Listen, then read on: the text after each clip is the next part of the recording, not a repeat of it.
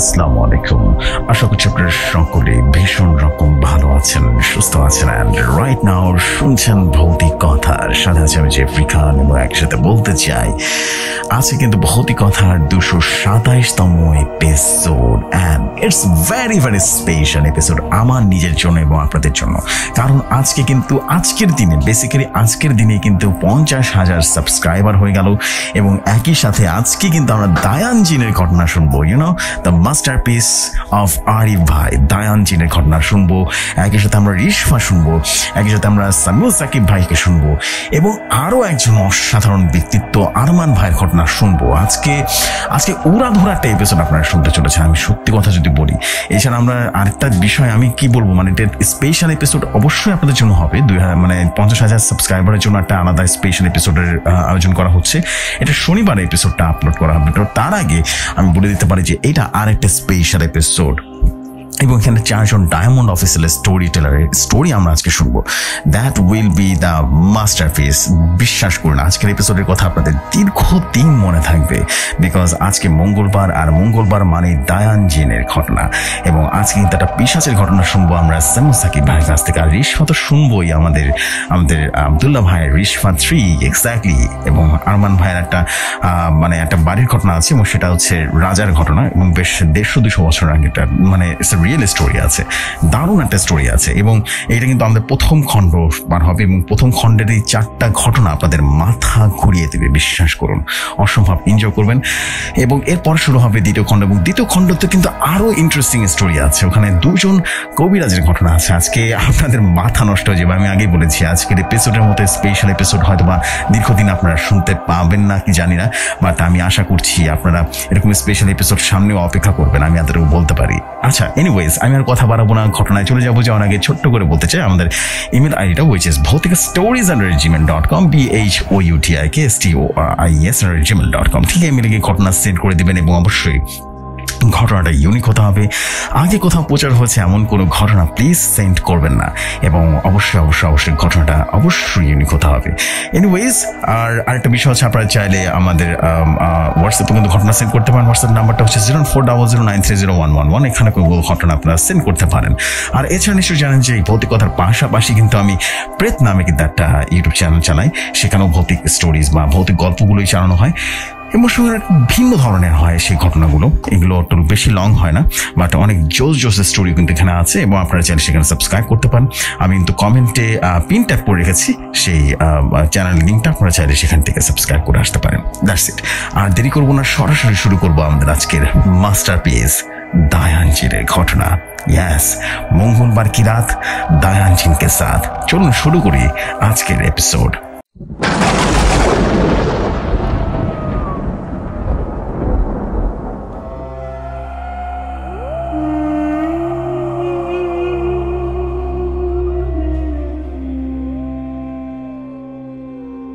ঘটনাটা আমার কাছে যেভাবে এসেছে আমি ঠিক সেভাবেই পড়ছি। তিনি লিখেছেন, আসসালামু আলাইকুম প্রিয়জী ভাই, আশা করি আপনি ভালো আছেন, এবং আল্লাহ তাআলার অশেষ কৃপায় আপনি এবং আপনার সকল শ্রোতা বন্ধুরা সবাই ভালো আছেন। আমি সকলের ভালোবাসার ভৌতিক কথার পরিবারের একজন diamond official story teller Arif বলছি। আজকের ঘটনাটি আমার আপনার সকলের প্রিয় হুজুর আহমেদ হুজুর ও দায়ান জিনের ঘটনা। আশা করি আজকের ঘটনাটি পূর্বের মতো সকলের কাছে অসম্ভব পছন্দ হবে। আর বেশি কথা না বাড়িয়ে ঘটনায় চলে যাই। আহমেদ হুজুরের ভাষায় পুরো ঘটনাটি বর্ণনা করছি। আমি আহমেদ একদিন মাদ্রাসায় বসে বসে সকল ছাত্রদের পড়াচ্ছিলাম। এমন সময় 2 লোক আসে আর বলে, হুজুর আপনি কি আহমেদ হুজুর? তখন আমি ছাত্রদের পড়ানোর কক্ষ থেকে বেরিয়ে বলি, হ্যাঁ আমি আহমেদ হুজুর, কি হয়েছে বলুন। তখন তারা বলতে শুরু করে, হুজুর আমরা 2 ভাই, বড় ভাইয়ের নাম সুমিত আর আমার নাম হামিদ। আর যে সমস্যার কথা আপনাকে বলবো তা আমাদের ছেলেদের সাথে ঘটেছে। বড় ভাইয়ের 1 ছেলে আর আমার 2 ছেলে। আমার 2 ছেলে যমজ, আর তারা 3 জন, এবং 2 জনের বড় এবং 1 জন ছোট। তাদের মধ্যে খুব ভালো মিল রয়েছে।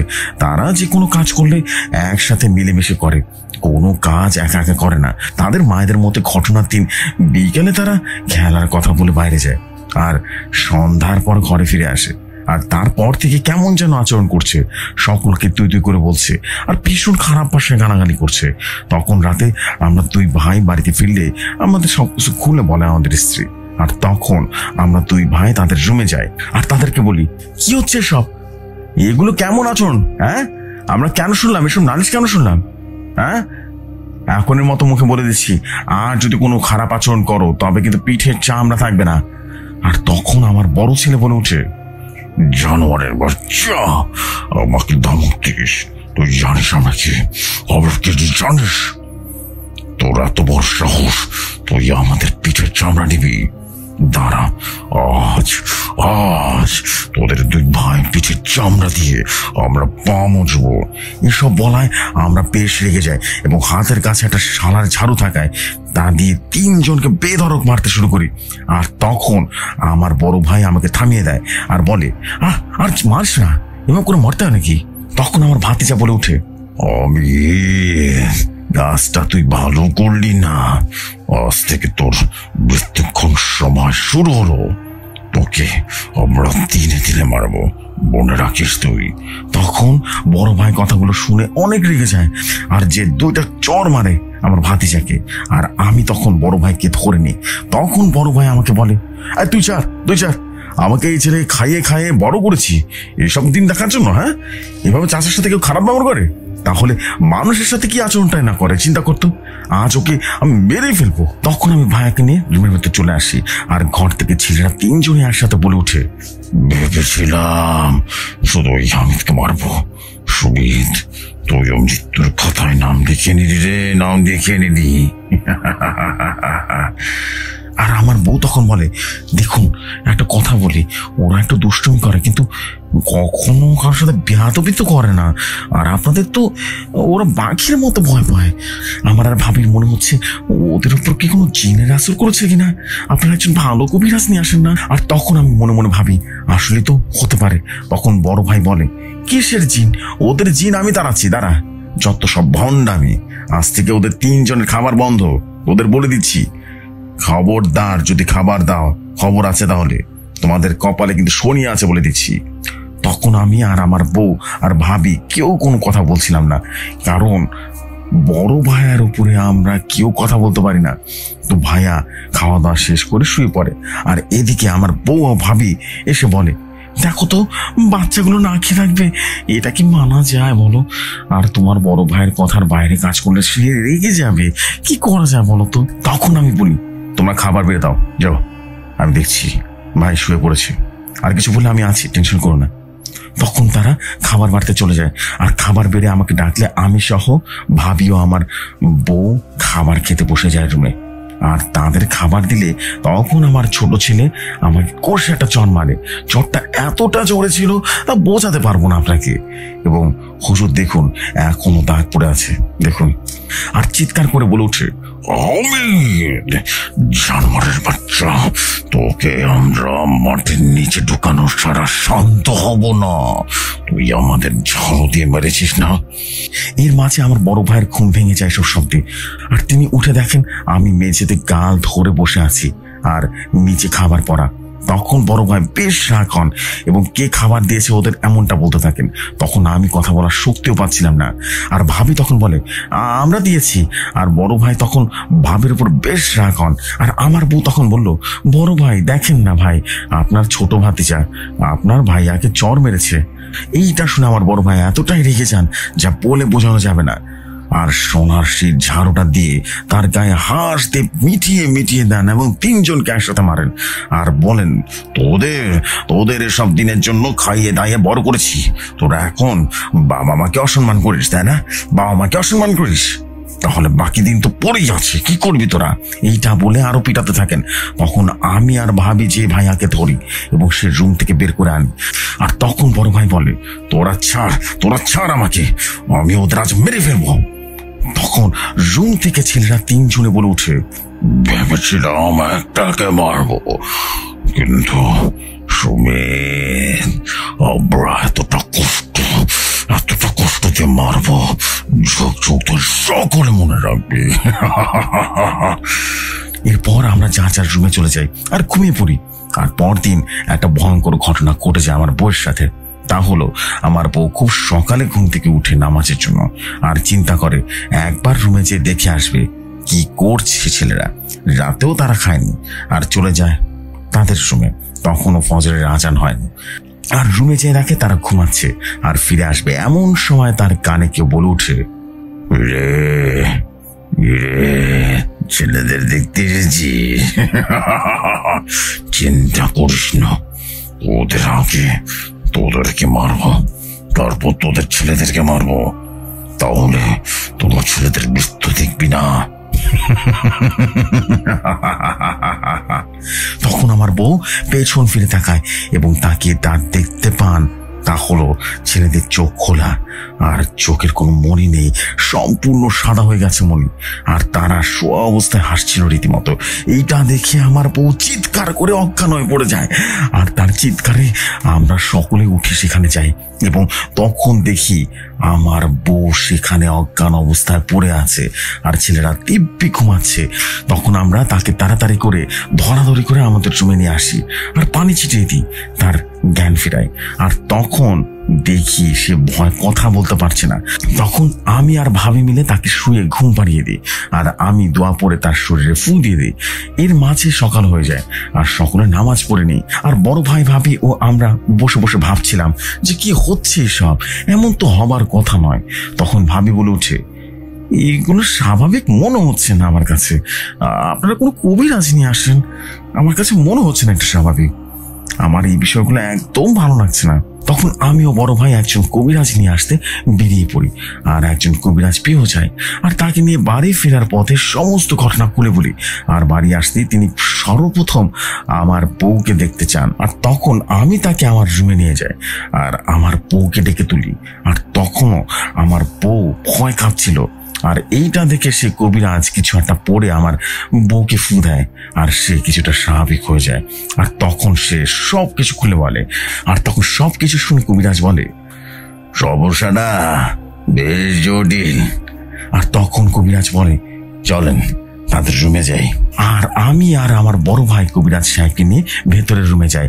তখন সে রুমে প্রবেশ করে, যেই না কিছু পড়বে তখন তিনজন একসাথে বলে উঠে, কবিরাজ, ওই কাজে পাতিস না রে, তাহলে তোর জীবনটা নরক বানিয়ে ফেলবো আমি। দীর্ঘ 127 বছর পর বন্দি থেকে বেরিয়েছি, যদি এর কাজে হাত দিস তবে তোকে টুকরো টুকরো করে দিব রে। তখন কবিরাজ আর কিছু বলে না, রুম থেকে বেরিয়ে পড়ে আর বলে, দেখুন ভাই, এই কাজটা অনেক জটিল হবে, এরা 3টা জিন রয়েছে আর এরা অনেক দিন বন্দি ছিল, এদেরকে কোনো কবিরাজ আটকে রেখেছিল আর এদের যে কোনো ভাবে আপনাদের ছেলের মুক্ত করেছে। আর তারা ওই কবিরাজ মরে যাওয়ার পর তার থেকে বদলা নিতে পারে নাই, আর তাই যারা এদের মুক্ত করেছে তাদের এই শয়তান মেরে ফেলবে। ভাই আমাকে মাফ করেন, ভাই আমরা মাফ করেন, আর এই তাবিজটা রাখেন। আর একই সাথে ওই কবিরাজ আমার বউকে উদ্দেশ্য করে বললেন, আপনার স্ত্রীকে পড়িয়ে দিবেন তাবিজটা, তাহলে আপাতত কোনো সমস্যা হবে না। আর এর মাঝে ভালো শক্তিশালী কোন কবিরাজি খোঁজ বের করেন যান, কারণ যে কেউ ওদের তাড়াতে পারবে না। আর এই বলেই কবিরাজটা চলে যায়। আর তারপর থেকে আমরা অনেক কবিরাজ দেখাই, কেউ কোনো সমস্যার সমাধান করতে পারে না। আর একজন লোক আপনার ঠিকানা দেয় আর বলে, ওই মাদ্রাসায় যান, ওখানে যে দেখেন ওখানে হুজুর কিছু করতে পারে কিনা। এতটুকু বলে তিনি থামলেন। তখন আমি বললাম, আজ আপনারা চলে যান, আমি একটু খোঁজ নিয়ে দেখি, কাল আপনাদের বাড়িতে আসবো, ঠিক আছে? আর তখন তারা ঠিকানা দিতে নিলে তখন আমি বলি, আর লাগবে না, আমি ব্যবস্থা করে নেব। আর তখন তারা বলে, কিভাবে? তখন তাদেরকে আমি বলি, আপনাদের সমস্যার সমাধান করতে পারবে সে ঠিকানা বের করতে পারবে না, কি বললেন এটা? আর ঘরে যে যথাসম্ভব চেষ্টা করবেন কোরআন তেলাওয়াত করতে, ঠিক আছে? তাহলে সমস্যা কিছুটা কমে যাবে। এই বলে আমি তাদের বিদায় দিয়ে দিই আর দায়ান আর রাশেদকে স্মরণ করি। তখন রাশেদ চলে আসে, আর দায়ান আমার মাথার ভেতর থেকে বলে ওঠে, আমি একটু পরে আসছি। তখন রাশেদ আমাকে বলে, হুজুর আমাকে ডেকেছেন? তখন আমি হ্যাঁ সুযোগ মাথা নাড়লাম আর বললাম, হ্যাঁ ডেকেছি। আর সমস্যা বলতে নিলে রাশেদ তখন বলল, হুজুর আমি সব জানি, কিছু বলতে হবে না, আর এই কাজের জন্য দায়ান ভাইকে ডাকতে হবে না, আমি নিজে এটা সমাধান করে দেব। তখন আমি বলে উঠি, এই ছেলেটা ধরলো কিভাবে, আগে তা বলেন। তখন রাশেদ বলতে শুরু করলেন, এই ছেলেটা ঘটনার দিন খেলতে যাবে বলে ঘর থেকে বের হয়, আর খেলার মাঠে বেশ কিছু সময় খেলা শেষে যখন সবাই বিকেল হয়ে আসে তখন ঝুম বৃষ্টি নামে। তখন তারা সকলেই ভাবে বৃষ্টিতে ভিজবে, তারপর নদীতে গোসল করে বাড়ি ফিরবে। যে কথা সেই কাজ, বৃষ্টিতে ভিজে নদীতে গোসল করতে নামে, আর যথাসময় গোসল করা অবস্থায় একজন নদীতে ভেসে আসা একটা কাচের বোতল পায়, আর চিন্তা করে তারা এইটাতে খেলবে। আর তখনই তারা তিন ভাই একজন আরেকজনকে কাছে বোতলে ছুঁড়ে মেরেছিল, আর তারা জানতো না যে এই বোতলের মাঝে এই শয়তানগুলো বন্দি আছে। আর হঠাৎ সে বোতলটি একজনের হাত থেকে পড়ে যায়, আর শয়তানগুলো সেখান থেকে মুক্ত হয়ে যায়। আর এতে একজনের পা কেটে যায় সেই বোতলের কাঁচ দ্বারা, আর রক্ত সেই কাঁচে লেগে যায়। আর এতে শয়তানগুলো সেই কাঁচের বোতলে বন্দি থাকায় সেখানে তাদের রক্ত লেগে যায়। শয়তানগুলো তাদেরকে বশ করে নেয়, আর শুধু বশ করেনি, শয়তানগুলো তাদের রক্তের সাথে মিশে গেছে। এটা একটা মুশকিল ব্যাপার, কিন্তু অসম্ভব নয়। একটি কথা জেফি ভাই, এর মাঝে দায়ান কিন্তু হুজুরের মাথায় বলেছিল সে আসছে, কিন্তু দায়ান আর আসেনি। তার কারণ আপনার সামনে জানতে পারবেন। তো হুজুর আবার বলে উঠলেন, কি করা যায়? তখন রাশেদ বললেন, হুজুর আপনি ওই বাড়িতে যাবেন, আর এটি গোলবৃত্ত আঁকবেন, সেখানে তাদের তিনজনকে বসাবেন, আর কিছু দোয়া বলছি এগুলো পরে পানিতে ফু দিবেন, আর তাদের গায়ে ছুটিয়ে দিবেন। এতে শয়তানগুলো তাদের শরীর থেকে বেরিয়ে আসলে তারপরে কাজ আমি করে নেব। এরপর হুজুরও সবকিছু বুঝে নেয়। এর মাঝে দায়ান আসবে সেই কথা হুজুর বেমালুম ভুলে যায়। রাশেদের কথা মতো কাল সেই বাড়িতে যাওয়ার জন্য প্রস্তুতি নেয়। আর সেদিনের মতো আর কিছুই হলো না। তো যথাসময় হুজুর রাশেদের কথা মতো সেই বাড়িতে যান, আর সুমিত হামিদ ভাইয়ের হুজুরকে দেখে বেশ খুশি হয়ে যান। আর হুজুর ঘরে নিয়ে যেতে চাইলে হুজুর যখন ঘরের চৌকাতে পা দিলেন, ঠিক তখন ঘরের ভেতর থেকে ছেলেরা তিনজনই একসাথে বলে উঠে, ভয়ঙ্কর এক কণ্ঠে বলে ওঠে, এখানে ভুলেও প্রবেশ করিস না, জীবনকে নরক বানিয়ে দেবো আমি তোকে বলে দিচ্ছি।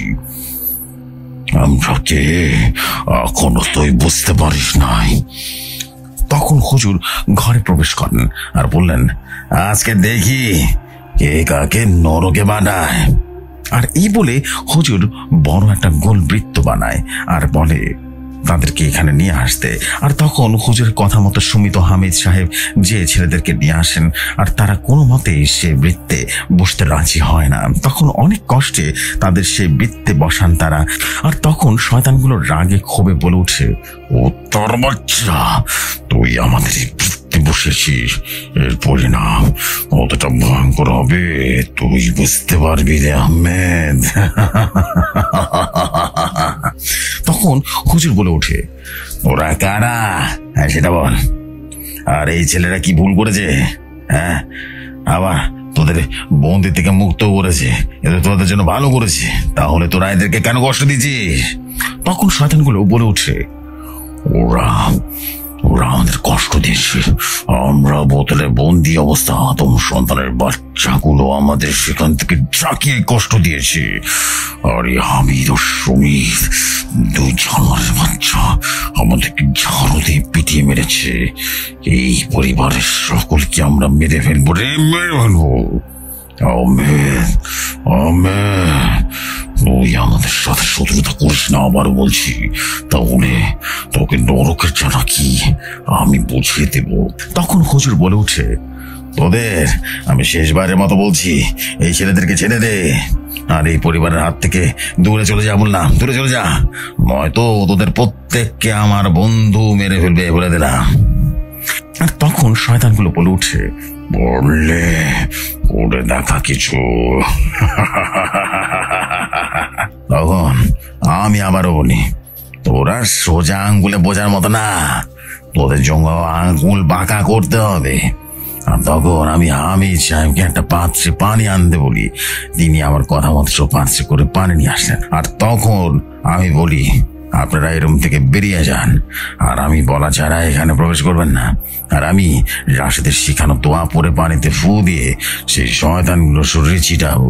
তখন শয়তানগুলো আমার খালার কণ্ঠে বলে ওঠে, বাবা, বাবা আহমেদ, তুই আমার গায়ে পানি ছিটাতে পারিস?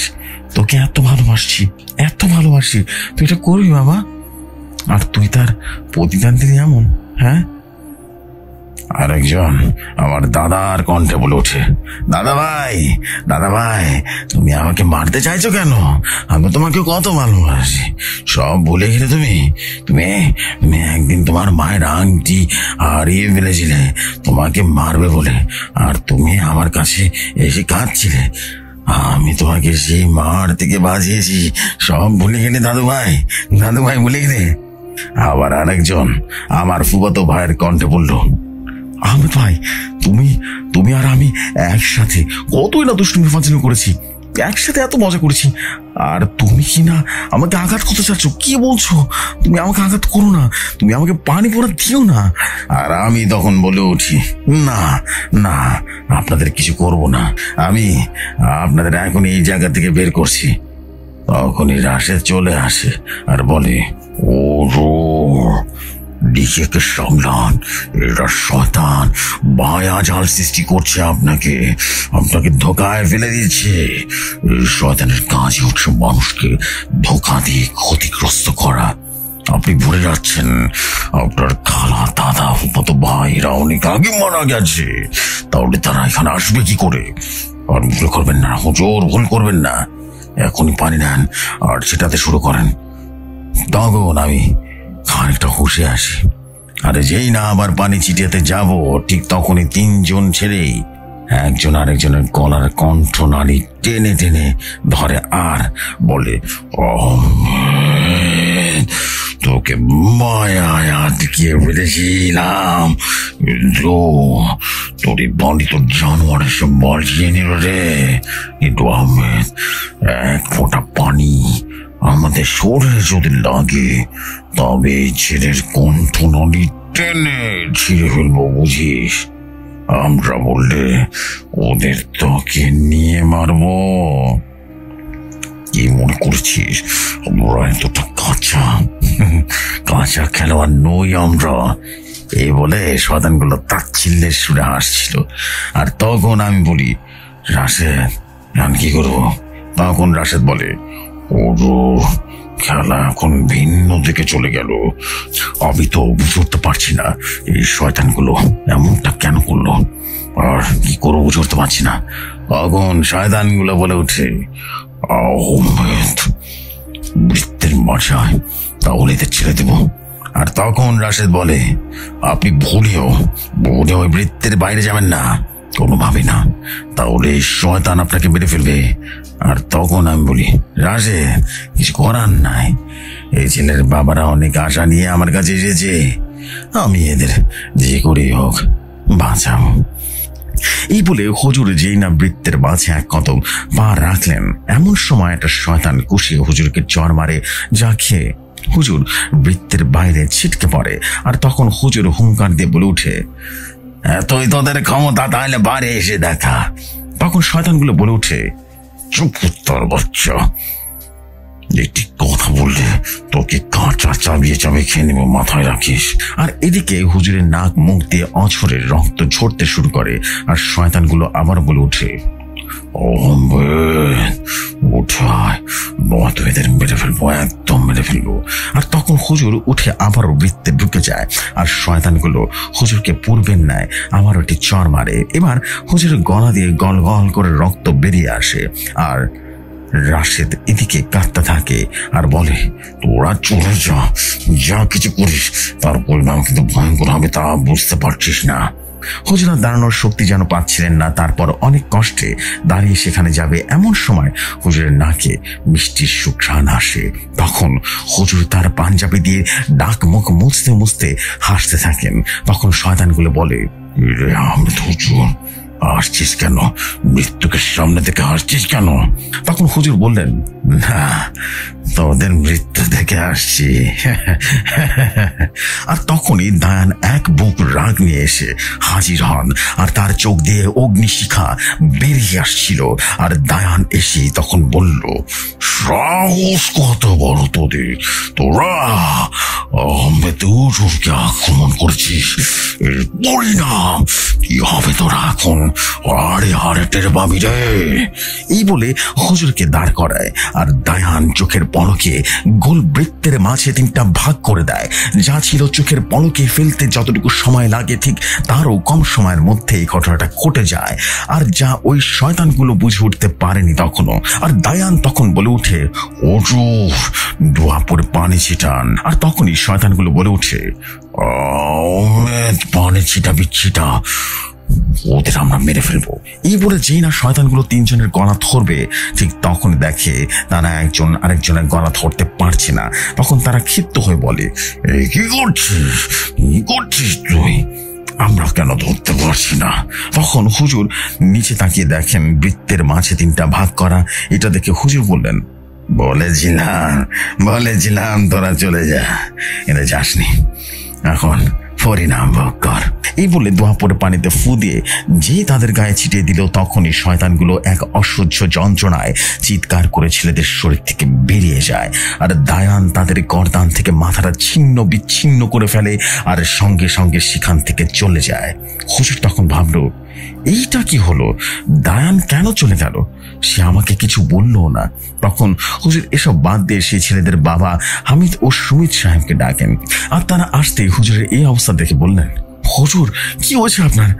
তখন হুজুর বললেন, এসব তেমন কিছু না, এইসব কাজে এরকম হরামেশা হয়, বাদ দিন, আমার কথাটা মন দিয়ে শুনেন। এতটুকু বলতেই এর মাঝে তারা বলে ওঠে, হুজুর আমরা একটা মিষ্টির সুঘ্রাণ পাচ্ছি, এরকম সুঘ্রাণ তো আগে কখনো পাইনি। তখন হুজুর বলে ওঠে, এটা আমার বন্ধু ও সহকারী সুঘ্রাণ, দায়ানের সুঘ্রাণ। তখন হুজুর আরো বললেন, আপনাদের ছেলেদের আমি কিছু নিয়ম বলে দিচ্ছি, ওদের এগুলো মেনে চলতে বলবেন। আর বর্ধপুরে যেখানে দেখ না কেন বের যেন না হয়, ঠিক আছে? আর 11 দিন এই পানি পড়াগুলো খাওয়াবেন, তাহলে আল্লাহর রহমতে ভালো হয়ে যাবে।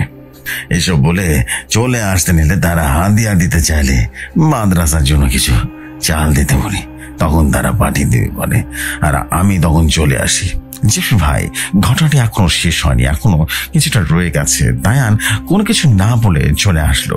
আর হুজুর যখন সমস্যা নিয়ে কথা বলবে বলে তাদের ডেকেছিল, তখন আসবে বলে আসে নাই, তাই না?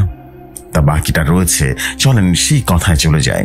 হুজুর মাদ্রাসায় ফিরে রাশেদকে বলছে, আচ্ছা রাশেদ, আপনি একটা কথা বলেন তো, দায়ান আসলো আর শয়তানগুলোকে মেরেও চলে গেল, এটি কথাও আমার সাথে বললো না, সেরকমটা কেন করলো বলুন তো?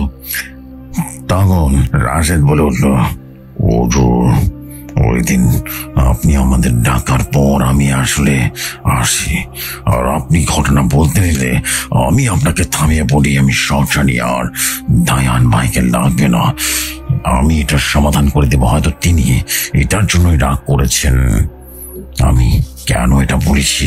তখন হুজুর বললেন, না না না, সেই সামান্য জিনিসটা রাগ করার মতো নয়। কি লিসনার, আপনারাও কি এমনটাই ভাবছেন? কিন্তু না, দায়ান কতটা শক্তিশালী ও বুদ্ধিমান একজন জিন তা বলার ভাষা নেই। চলেন আবারও ঘটনায় চলে যায়। তখন হুজুর মাদ্রাসায় ফিরে অনেকবার দায়ানকে স্মরণ করে, কিন্তু সে আসে না।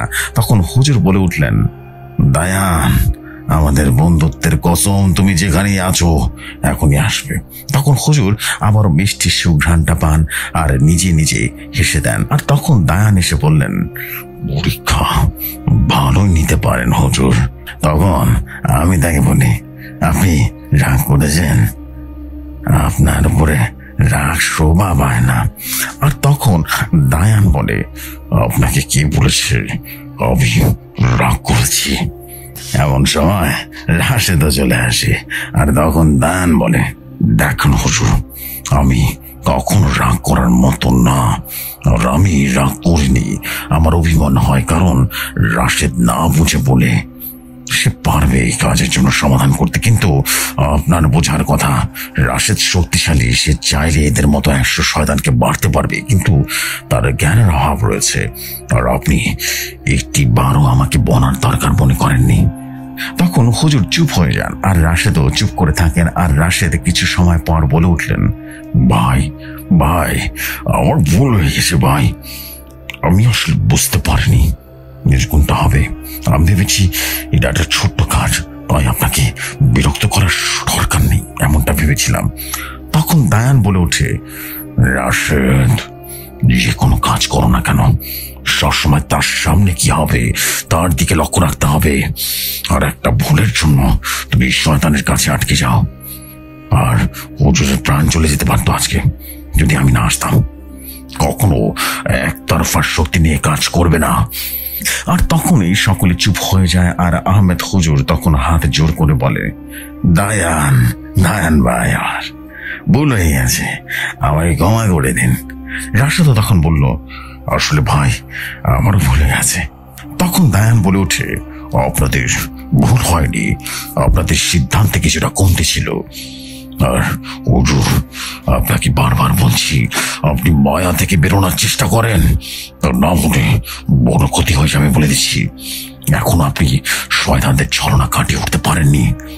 আর তখন হুজুর বলে, পরে হবে, আগে আপনি বলেন আপনি আমাকে মাফ করেছেন কিনা। তখন দায়ান বলে ওঠে, আর একবার যদি এটা বলেন তাহলে আমি আর আসবো না। ভাই বলেন, আমার মাফ চান কেন? ভাইয়ের কাছে ভাইয়ের হাজার ভুলও মাফ হয়ে যায়, আর এটা তো সামান্য ব্যাপার। আর তখন সকলে একটা হাসি দিয়ে বললেন, যা আমার হয়েছে, কিন্তু সমস্যার সমাধান হয়েছে আলহামদুলিল্লাহ। এই বলে আমি আমার আজকের ঘটনাটি শেষ করছি। ঘটনাটি প্রচারের উপযোগী হলে সকলের মাঝে শেয়ার করবেন। আর একটা কথা সকলের জন্য বলি, যে মানুষ যে কাজের জন্য উপযোগী সে ওটাই করবেন। আগ বাড়িয়ে কিছু করলে তার পরিণাম কখনোই ভালো হয় না। সকলে ভালো থাকবেন আর আমার জন্য দোয়া করবেন, আমি যাতে আপনাদের মাঝে এরকম আরো ঘটনা নিয়ে আসতে পারি। সকলের সুস্বাস্থ্য কামনা করে আজকের মতো বিদায় নিচ্ছি। আসসালামু আলাইকুম। আমি আরিফ বলছিলাম। ওয়ালাইকুম আসসালাম। হোয়াট স্টোরি অফ দায়ান জিন। বলেছিলাম মঙ্গলবার কি রাত দায়ানকে সাথ, ওয়াও ম্যান, আরেকবার কাঁপিয়ে দিল দায়ান জিন। আনবিলিভেবল ভাই, এটা তো মানে কি বলবো, দায়ান জিন ইজ অল অ্যাবাউট, মানে এক প্রকার, মানে কি বলবো, আমি আসলে বলার মতো ভাষা পাচ্ছি না। এত হিরোইটিক একটা জিন হয়ে গেছে, মাশাআল্লাহ, ওয়াও। একটাই শুধু মাথায় আসে এই লোকটার কথা শুনে, ওয়াও। আর দায়ান জিন মানে আরিফ ভাই। একটা কথা বলতে হয়, আরিফ ভাই মানে আহমেদ হুজুর, দায়ান জিন। আরিফ ভাই, আপনার জন্য সবসময় দোয়া করি, আপনি সবসময় ভালো থাকেন আর সবসময় অসাধারণ দায়ান জিনের ঘটনা আপনি আমাদের শোনান। মাশাআল্লাহ, আমি আসলে ভাষায় প্রকাশ করতে পারবো না। দায়ান জিন হচ্ছে এক প্রকার আসলে একটা ইমোশনের ব্যাপার হয়ে গেছে, জানেন। এই দায়ানকে কল্পনা করি আর মাঝে মাঝে আমি চোখ বন্ধ করলে মনে হয় দেখতে পাচ্ছি আমি কাউকে। এক অসাধারণ ব্যক্তিত্ব বা এক অসাধারণ অবয়ব বলা যেতে পারে। মাশাআল্লাহ, ওয়াও। মানে এক কথায় আমি যদি বলি যে he is just super amazing. এটার উপরে আসলে কিছু চিন্তা করা যায় না। আসলে যেখানে সবাই হেরে যায় সেখানে দায়ান একাই 100। Wow, what a story, what a story telling, it's unbelievable. সত্যি কথা বলছি, অসাধারণ। অসাধারণের একটা লিমিট আছে ভাই। এমনি এমনি কি আপনাকে আমি বলি ডায়মন্ড স্টোরি টেলার। আরিফ ভাই মানে দারুণ কিছু। তার কিন্তু আরেকটা নতুন ঘটনা আমরা পেয়েছি, ইয়াসিন হুজুরের ঘটনা, যে আপনারা সবাই জানেন, সবাই ওয়েট করছেন। আগামী পরশুদিন কিন্তু ইয়াসিন হুজুরের একটা ঘটনা আপনারা শুনবেন। অ্যান্ড আমি আশাবাদী যে ওই ঘটনাটা আপনাদের মাথা নষ্ট করে দেবে, বিশ্বাস করেন। মানে এই দুটো সৃষ্টি বা এই দুটো মানে ঘটনা মানে পাগল করার মতো আসলে। দায়ানজিনের ঘটনার জন্য প্রতি সপ্তাহে এই একটা দিন অপেক্ষা করেন মানুষ। কি বলে আপনাদেরকে ধন্যবাদ জানাবো, আমি ধন্যবাদ জানানো ভাষা নেই। আরিফ ভাই আপনাকে কি বলে ধন্যবাদ জানাবো আমি নিজেও জানি না। কি অসাধারণ লেখেন ভাই আপনি, কি অসাধারণ ঘটনা পাঠান আপনি, মাশাআল্লাহ। আমি পড়ে মনে সবকিছু চোখের সামনে দেখতে পাচ্ছি। ওয়াও, হোয়াট এ ভিজুয়ালাইজেশন, দারুণ। Dayanjin. So anyways, thank you so much for this beautiful story of Dayanjin. আশা করছি সবার কাছে ভালো লেগেছে। আমি চলে যাচ্ছি পরবর্তী ঘটনায়। পরবর্তী ঘটনাটা আপনাদের সবার প্রিয় সামিউল সাকিব ভাইয়ের ঘটনা। আশা করছি সামিউল সাকিব ভাইয়ের ঘটনা প্রতিবারের মতো এবারও ভালো লাগবে। চলে যাই ঘটনায়।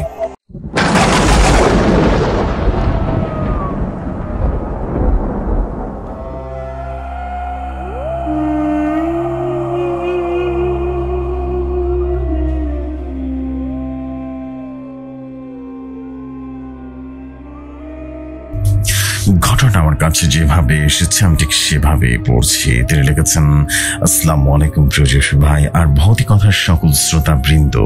আমি সামিউল সাকিব, আমার বাসা যশোর, আর আমি বর্তমানে ভৌতিক কথা আর প্রেতের একজন অফিসিয়াল স্টোরি টেলার হিসেবে নিয়োজিত আছি। জেসু ভাই, এখন যে ঘটনাটি শেয়ার করতে যাচ্ছি এটা আমার অতি প্রিয় বন্ধু অনেকের কাছ থেকে সংগ্রহ করা একটা ঘটনা। জেসু ভাই, আমার এই ঘটনাটা আমি ভৌতিক কথার 185তম এপিসোডে 22 দিঘির ঘটনা শেয়ার করেছিলাম। সেই 22 দিঘির আরো একটি ঘটনা। আর জেসু ভাই, এই ঘটনাটা অনেক পুরনো একটা ঘটনা, আর এই ঘটনাটা বাংলাদেশের সেনাবাহিনীতে কর্মরত একজন সৈনিককে কেন্দ্র করে গড়ে ওঠা ঘটনা। আর জেসি ভাই, আমার এই স্টোরিটা একদম ইউনিক একটা স্টোরি, আর এই স্টোরিটা আগে কোথাও কোনো প্ল্যাটফর্মে কোনো দিন শেয়ার করিনি। আর কথা না বাড়িয়ে সরাসরি ঘটনায় আসা যাক। আমার বন্ধু অনেক আমাকে যেভাবে ঘটনাটা শেয়ার করেছে আমি ঠিক তার ভাষায় দেখছি। আমি এখন যে ঘটনাটা বলতে যাচ্ছি এটা আমার আম্মুর নানা বাড়ির এলাকা বাইসারি গ্রামের একটি ঘটনা। আর আমাদের এই ঘটনাটা আমার আম্মুর নানার মুখ থেকে শুনে আমাকে শেয়ার করেছেন। আর এই ঘটনাটা 1980 সালের দিকের ঘটনা। তখন বাইসারি গ্রামের একটা লোক বাংলাদেশ সেনাবাহিনীতে চাকরি করতেন। আর ওই লোকটা একদিন রাতে ছুটিতে গ্রামে আসার পর তার বাসায় যাওয়ার পথে তার সাথে এই ঘটনাটা ঘটেছিল। জেসি ভাই, আমরা সবাই জানি যারা সরকারি বাহিনীতে চাকরি করেন তারা অনেক দিন পর 2 থেকে 3 মাসের জন্য ছুটিতে বাড়ি আসেন। আর তারপরে অনেক আবারও বলতে শুরু করলেন। যে লোকটার সাথে এই ঘটনাটা ঘটেছিল তার তখন রাজশাহীতে পোস্টিং ছিল, আর তাই তার বাইসারি গ্রামে পৌঁছাতে রাত প্রায় 9:30 মতো বেজে গেল। আর বাইসারি গ্রামে তখন কোনো বিদ্যুতের ব্যবস্থা ছিল না, আর তাই চারিদিকে ঘোটে অন্ধকার ছিল। আর তখনকার সময় গ্রাম অঞ্চলে রাত 9:30 মানে অনেক রাত, আর তাই গ্রামের রাস্তাঘাটগুলো সম্পূর্ণ ফাঁকা ছিল। আর তখনকার সময় এখনকার মতো সকলের হাতে হাতে মোবাইল ফোন ছিল না। আর তাই ওই লোকগুলো যে তার বাড়িতে আসছেন এটা তিনি তার বাসার কাউকে জানাতে পারলেন না। আর এছাড়াও হঠাৎ করে তার অফিস থেকে ছুটি ঘোষণা করার কারণে তিনি তার বাসার কাউকে কোনো চিঠিও পাঠাতে পারেননি।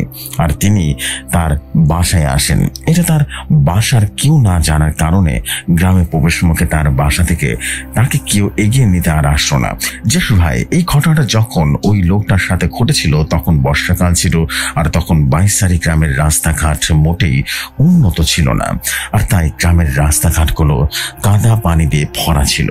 আর তখনকার সময় গ্রামের রাস্তা যাতায়াত করার জন্য ভ্যান ছাড়া আর কোনো যানবাহনও ছিল না। কিন্তু ওই এলাকাটার ভাগ্যটা সেদিন এতটাই খারাপ ছিল যে উনি গ্রামে প্রবেশ করার পর প্রায় 1 ঘন্টা অপেক্ষার পরে বাড়িতে যাওয়ার কোনো ভ্যান পেলেন না। আর তারপরে তিনি পায়ে হেঁটে তার বাড়িতে যাওয়ার সিদ্ধান্ত নিলেন। আর তারপরে তিনি সকল জিনিসপত্র নিজেই নিজের কাঁধে তুলে নিয়ে বাড়ির দিকে হাঁটা শুরু করলেন। আর তারপর তিনি একাই বাইসারি গ্রামের রাস্তা দিয়ে হাঁটতে লাগলেন। কিন্তু তিনি যখন ওই বাইসারি গ্রামের রাস্তা দিয়ে হাঁটছিলেন তখন তিনি ওই রাস্তার কোনো মানুষের, দূরের কথা কোনো প্রাণীর চিহ্ন মাত্র দেখতে পেলেন না। আর অনেকক্ষণ হাঁটার পর তিনি ওই বাইসারি গ্রামের বাজারে পৌঁছালেন। কিন্তু ওই লোকটার বাড়ি ওই বাইসারি গ্রামের বাজার থেকে অনেক দূরে ছিল। আর ওই লোকটা যখন বাইসারি গ্রামের বাজারে পৌঁছালেন তখন সময় ছিল আনুমানিক রাত 10টার একটু বেশি। তিনি ওই বাইসারি গ্রামে বাজারে পৌঁছে দেখতে পান বাইসারি গ্রামের বাজারটা একদম ফাঁকা, আর ছোট্ট একটা চার দোকান ছাড়া আর কিছুই নেই, এবং দোকানপাটও খোলা নেই। আর তারপরে তিনি ওই চায়ের দোকানে বসে একটু বিশ্রাম নেওয়ার কথা চিন্তা করলেন। আর তার কারণ, তিনি অনেকটা পথ হাঁটার কারণে বেশ ক্লান্ত হয়ে গিয়েছিলেন। আর তারপরে তিনি ওই চার দোকানে বসে একটু হালকা পাতলা চা নাস্তা করলেন, আর ওখানে বসে কিছুক্ষণ বিশ্রাম নিলেন। আর তারপরে তিনি ওই চার দোকান থেকে একটা প্যাকেট সিগারেট আর একটা গ্যাস লাইট কিনে নিজের পকেটে রাখলেন। আর তার কারণ, তিনি যদি ওই চার দোকানে বসে সিগারেটগুলো খেতেন তাহলে তার বাসায় পৌঁছাতে অনেক দেরি হয়ে যেত। আর তাই তিনি মনে মনে চিন্তা করলেন ওই সিগারেটগুলো বাড়ি পৌঁছানোর পর খাবেন। আর তারপরে তিনি ওই চার দোকান থেকে উঠে বাইসারি গ্রামের বাজারের একটু ভেতরের দিকে যাওয়ার পর একটা মাছওয়ালাকে বিশাল একটা ইলিশ মাছ নিয়ে বসে থাকতে দেখলেন। ওই ইলিশ মাছটার ওজন আনুমানিক 2 থেকে 3 কেজির বেশি হবে। ওই মাছটা দেখতে খুব বেশি পছন্দ হয়ে যায়। আর তারপর তিনি ওই মাছওয়ালার কাছে মাছটার দাম জিজ্ঞেস করলেন। জিসু ভাই, ওই সময় একটা ইলিশ মাছ থাকার কারণে ওই মাছওয়ালা লোকটার মাছটার দাম তুলনামূলকভাবে একটু কমই চাইলেন। আর তারপরে অনেক আবারও বলতে শুরু করলেন। আর তারপরে তিনি মনে মনে ওই ইলিশ মাছটাকে কিনে নেওয়ার কথা চিন্তা করলেন। আর তার কারণ, তিনি এমনি সময় এত কম দামে এত বড় ইলিশ মাছ কখনোই পাবেন না। যেমন ভাবনা ঠিক তেমন কাজ। আরও তারপরে তিনি ওই ইলিশ মাছটাকে কিনে ফেললেন। কিন্তু তিনি হয়তো বুঝতেই পারেননি এই ইলিশ মাছটা তার জন্য অনেক বড় বিপদের কারণ হয়ে দাঁড়াতে পারে। আর তারপরে ওই লোকটা ইলিশ মাছটাকে সাথে করে নিয়ে বাড়ি থেকে যাত্রা শুরু করলেন। এই বাইসারি গ্রামের বাজার থেকে বেশ কিছুটা দূরে অনেক পুরাতন এবং বিশাল একটা খেজুর বাগান ছিল। আর ওই বাগানটা নিয়ে ওই বাইসারি গ্রামের অনেক ভয়ঙ্কর কথা প্রচলিত ছিল। আর জেসু ভাই, যে লোকটাকে কেন্দ্র করে এই ঘটনাটা ঘটে, তিনিও ওই খেজুর বাগান সম্পর্কে প্রচলিত কথা সবই জানতেন, কিন্তু তিনি ওই কথাগুলো তেমন একটা পাত্তা দিতেন না বা বিশ্বাস করতেন না। জেফু ভাই, আপনারা হয়তো আমার মনে হচ্ছে আমি গত সপ্তাহে প্রেতে যে শ্মশান ঘাটের ঘটনাটি শেয়ার করেছিলাম, সেখানে উল্লেখ করেছিলাম যারা সরকারি বাহিনীতে চাকরি করেন তারা জিন ভূত তেমন একটা বিশ্বাস করেন না। আর তারপরে অনেক আবারও বলতে শুরু করলো। আর তারপরে তিনি ওই বাইসারি গ্রামের বাজার থেকে বের হয়ে বেশ কিছুক্ষণ হাঁটার পর ওই খেজুর বাগানের সামনে পৌঁছে গেলেন। আর তারপরে তিনি খেজুর বাগানের সামনে মনে মনে চিন্তা করতে লাগলেন তিনি এখন কোন রাস্তা দিয়ে বাসায় যাবেন। আর তার কারণ, তার সামনে তখন 2টা রাস্তা খোলা ছিল। একটা হলো ওই খেজুর বাগানের পাশ দিয়ে, আরেকটা হলো খেজুর বাগানের ভেতর দিয়ে। আর তারপরে তিনি বেশ কিছুক্ষণ চিন্তা ভাবনা করার পর তিনি ওই খেজুর বাগানের ভেতর দিয়ে যাওয়ার সিদ্ধান্ত নিলেন। আর তার কারণ, ওই খেজুর বাগানের ভেতর দিয়ে যে রাস্তাটা ছিল ওটা বেশ শর্টকাট রাস্তা ছিল। তাই তিনি যদি ওই রাস্তা দিয়ে যান তাহলে তিনি তাড়াতাড়ি তার বাসায় পৌঁছাতে পারবেন। যেমন ভাবা ঠিক তেমন কাজ। তারপরে তিনি এই ইলিশ মাছটা তার সকল জিনিসপত্রগুলো নিয়ে ওই খেজুর বাগানের মধ্যে ঢুকে পড়লেন। কিন্তু তিনি হয়তো বুঝতেও পারেননি এবার তার জন্য কত বড় বিপদ অপেক্ষা করছে। আর তারপরে তিনি ওই খেজুর বাগানের মধ্যে দিয়ে হাঁটতে লাগলেন। কিন্তু তিনি বেশ কিছু দূর যাওয়ার পর হঠাৎ করে তার মনে হলো কি যেন তার পেছনে পেছনে হাঁটছে। আর তারপরে তিনি তার হাঁটা থামিয়ে দাঁড়িয়ে গেলেন এবং ওই খেজুর বাগানের মধ্যে পৌঁছে কি যেন দেখার চেষ্টা করলেন যে তার পেছনে কি আছে। কিন্তু তিনি তার পেছনে কাউকে দেখতে পেলেন না। আর তারপরে তিনি মনে মনে ভাবলেন যে তার এতক্ষণে ধরা মনে হচ্ছে পেছনে পেছনে কেউ হাঁটছে, এটা হয়তোবা তার পুরোপুরি মনের ভুল। আর তারপরে তিনি আবারও হাঁটতে শুরু করলেন। আর তারপরে তিনি যখন আরেকটু সামনে এগিয়ে গেলেন তখন পূর্বের ন্যায় তার আবার মনে হলো কি যেন তার পেছনে পেছনে হাঁটছে। আর তারপরে তিনি আবারও থেমে গেলেন এবং পেছনে তাকালেন। আর তারপরে তিনি এবার দেখতে পেলেন তার পেছন থেকে একটু দূরে একটা লোক দাঁড়িয়ে আছে। আর তারপরে তিনি ওখানে দাঁড়িয়ে মনে মনে চিন্তা করতে লাগলেন, বাইসারি গ্রামে প্রবেশ করার পর থেকে এই পর্যন্ত এতটা পথ চলে আসলাম, একটা লোকও দেখতে পেলাম না, কিন্তু হঠাৎ করে এত রাতে লোকটা এলো কোথা থেকে? আর এছাড়াও তিনি আরো একটা বিষয় খেয়াল করলেন, আর সেটা হলো লোকটা তার হাতে থাকা ইলিশ মাছটার দিকে এক দৃষ্টিতে তাকিয়ে আছে, কিন্তু ওই লোকটার সাথে কোনো কথা বলছে না। আর ওই লোকটা এমন ভাবে তার হাতের দিকে তাকিয়েছিল যেন সে সুযোগ পেলেই সেটা এক টান দিয়ে ইলিশ মাছটা তার হাত থেকে ছিনিয়ে নিবে। কিন্তু যে লোকটার সাথে ঘটনাটা ঘটেছিল তিনি প্রথমে বিষয়টাকে বেশ স্বাভাবিকভাবে নিলেন। তিনি ভাবলেন ওই লোকটা ওই গ্রামে কোনো লোক হয়তো বা কোনো কাজে একটু খেজুর বাগানে এসেছে, আর আমার হাতের অত বড় ইলিশটা দেখে হয়তো বা অবাক হচ্ছে, আর তাই তিনি ওটার দিকে এক দৃষ্টিতে তাকিয়ে আছে। আর আমি তো এখানে থাকি না, তাই ওই লোকটা আমাকে চিনে না, আর আমাকে না চেনার কারণে হয়তো বা এভাবে তাকিয়ে আছে, আমার সাথে কোনো কথা বলছে না। আর তারপরে তিনি আবারও হাঁটা শুরু করলেন, আর তারপরে তিনি হাঁটছেন আর মনে মনে চিন্তা করছেন, আচ্ছা একটু আগে আমার পেছনে যে লোকটাকে দেখলাম আমার অস্বাভাবিক বলে মনে হলো, আচ্ছা সে আবার অশরীর নয় তো? এত রাতে এই বাগানের ভেতর দিয়ে এত বড় একটা ইলিশ মাছ নিয়ে যাচ্ছি, আমি আবার কোনো বিপদে পড়বো না তো? আর তারপরে তিনি তার পকেট থেকে সিগারেট বের করে ধরাতে থাকলেন এবং সিগারেট বের করে ওটা ধরে খেতে শুরু করলেন এবং হাঁটতে শুরু করলেন। আর তার কারণ তিনি এটা বেশ ভালোভাবেই জানতেন, অশরীরে বা জিন বা খারাপ কোনো প্রেত বিড়ি সিগারেট বা আগুনের কাছে আসতে ভয় পায়। আর তারপর তিনি কিছু দূর যাওয়ার পর আবার মনে মনে চিন্তা করলেন, আচ্ছা আমার একটু পিছনে তাকিয়ে দেখি তো লোকটা এখন আছে কিনা পিছনে। আর এটাই ছিল তার সবচাইতে বড় ভুল। আর তারপরে তিনি দাঁড়িয়ে তার পেছনে ঘুরে তাকালেন এবং এবার যে দৃশ্যটা দেখতে পেলেন তা দেখার জন্য তিনি মোটেও প্রস্তুত ছিলেন না। এবার তিনি দেখতে পেলেন একটু আগে তিনি তার পেছনে যে লোকটাকে দাঁড়িয়ে থাকতে দেখেছিলেন, ওই লোকটা তার থেকে বেশ খানিকটা দূরে দাঁড়িয়ে আছে, কিন্তু তার চোখ দুটো লাইটের মতো জ্বলজ্বল করছে। আর এইটা দেখার পর তিনি বেশ ভালোভাবে বুঝতে পারলেন যে তিনি কার পাল্লায় পড়েছেন। জেফরি ভাই তিনি একজন বেশ সাহসী মানুষ ছিলেন, আর তার কারণে সরকারি বাহিনীতে যারা চাকরি করেন তারা একটু সাহসী হন। আর তারপরে অনেক আবারও বলতে শুরু করলো। ওই লোকটা ওটাকে দেখে এতটা ভয় না পেয়ে তাকে উদ্দেশ্য করে বললেন, আমার যা বোঝার বোঝা হয়ে গেছে, আর আমি এটাও জানি তুই এখানে কেন দাঁড়িয়ে আছিস, তবে কান খুলে শুনে রাখ, তুই যে আশা এখানে দাঁড়িয়ে আছিস তোর সেই আশা পূরণ হবে না, বুঝলি? আর তুই নিজের ভালো চাস তো এখান থেকে চলে যা, আর তা না হলে তোর এমন অবস্থা করব তুই বুঝতে পারবি না, ভুলতে পারবি না কোনোদিন। আর তারপরে ওই পিশাচটা লোকটাকে বলল, তোর সাহস কম নয়, তুই আমাকে হুমকি দিস, সাহস থাকে তো তোর হাতের সিগারেটটা ফেলে দে, তারপরে আমি দেখাচ্ছি আমি কে, দেখবো তোর কত ক্ষমতা। আর তারপরে ওই লোকটা তার হাতের সিগারেটটা ফেলে দিল, আর তারপর ওই অশরীরটা একটা বিশাল লোমশ প্রাণীতে পরিণত হলো এবং ওই লোকটার উপরে ঝাঁপিয়ে পড়লো। আর তারপর তাদের দুজনের মধ্যে তুমুল ধস্তাধস্তি শুরু হলো এবং তাদের মধ্যে ধস্তাধস্তি করতে করতে অনেক আওয়াজ হলে ওই খেজুর বাগানের আশেপাশে তেমন কোনো জনবসতি নেই এবং ধস্তাধস্তির কোনো আওয়াজ কেউ পেল না। আর তারপরে বেশ কিছুক্ষণ পর তাদের দুজনের তুমুল লড়াই চলতে থাকে এবং একটা পর্যায়ে ওই লোকটা ক্লান্ত হয়ে যায়। আর তারপরে তিনি আর অশরীরটার সাথে পেরে উঠতে পারছিলেন না। আর তারপরে তিনি বুঝতে পারলেন এভাবে লড়াই করে বেশিক্ষণ পেরে ওঠা সম্ভব নয়, তাকে কোনো কিছু করতে হবে। আর তারপর তিনি খেজুর বাগানের একটা খেজুর গাছ থেকে একটা ডাল ভেঙে ওটা দিয়ে ওই অশরীরটার মাথায় সজোরে আঘাত করলেন। আর তারপরে তিনি খেয়াল করলেন তিনি ওই অশরীরটার মাথায় আঘাত করার সাথে সাথে ওখান থেকে ওটা অদৃশ্য হয়ে গেল। আর তারপরে তিনি ওখানে থাকা বিভিন্ন জিনিসপত্র ফেলে সোজা তার বাসায় দৌড়ালেন। আর বেশ কিছুক্ষণ দৌড়ানোর পর তিনি তার বাসার উঠোনে পৌঁছে গেলেন। আর তারপরে তিনি একটা বিকট চিৎকার করে ভয়ে জ্ঞান হারিয়ে মাটিতে পড়ে গেলেন।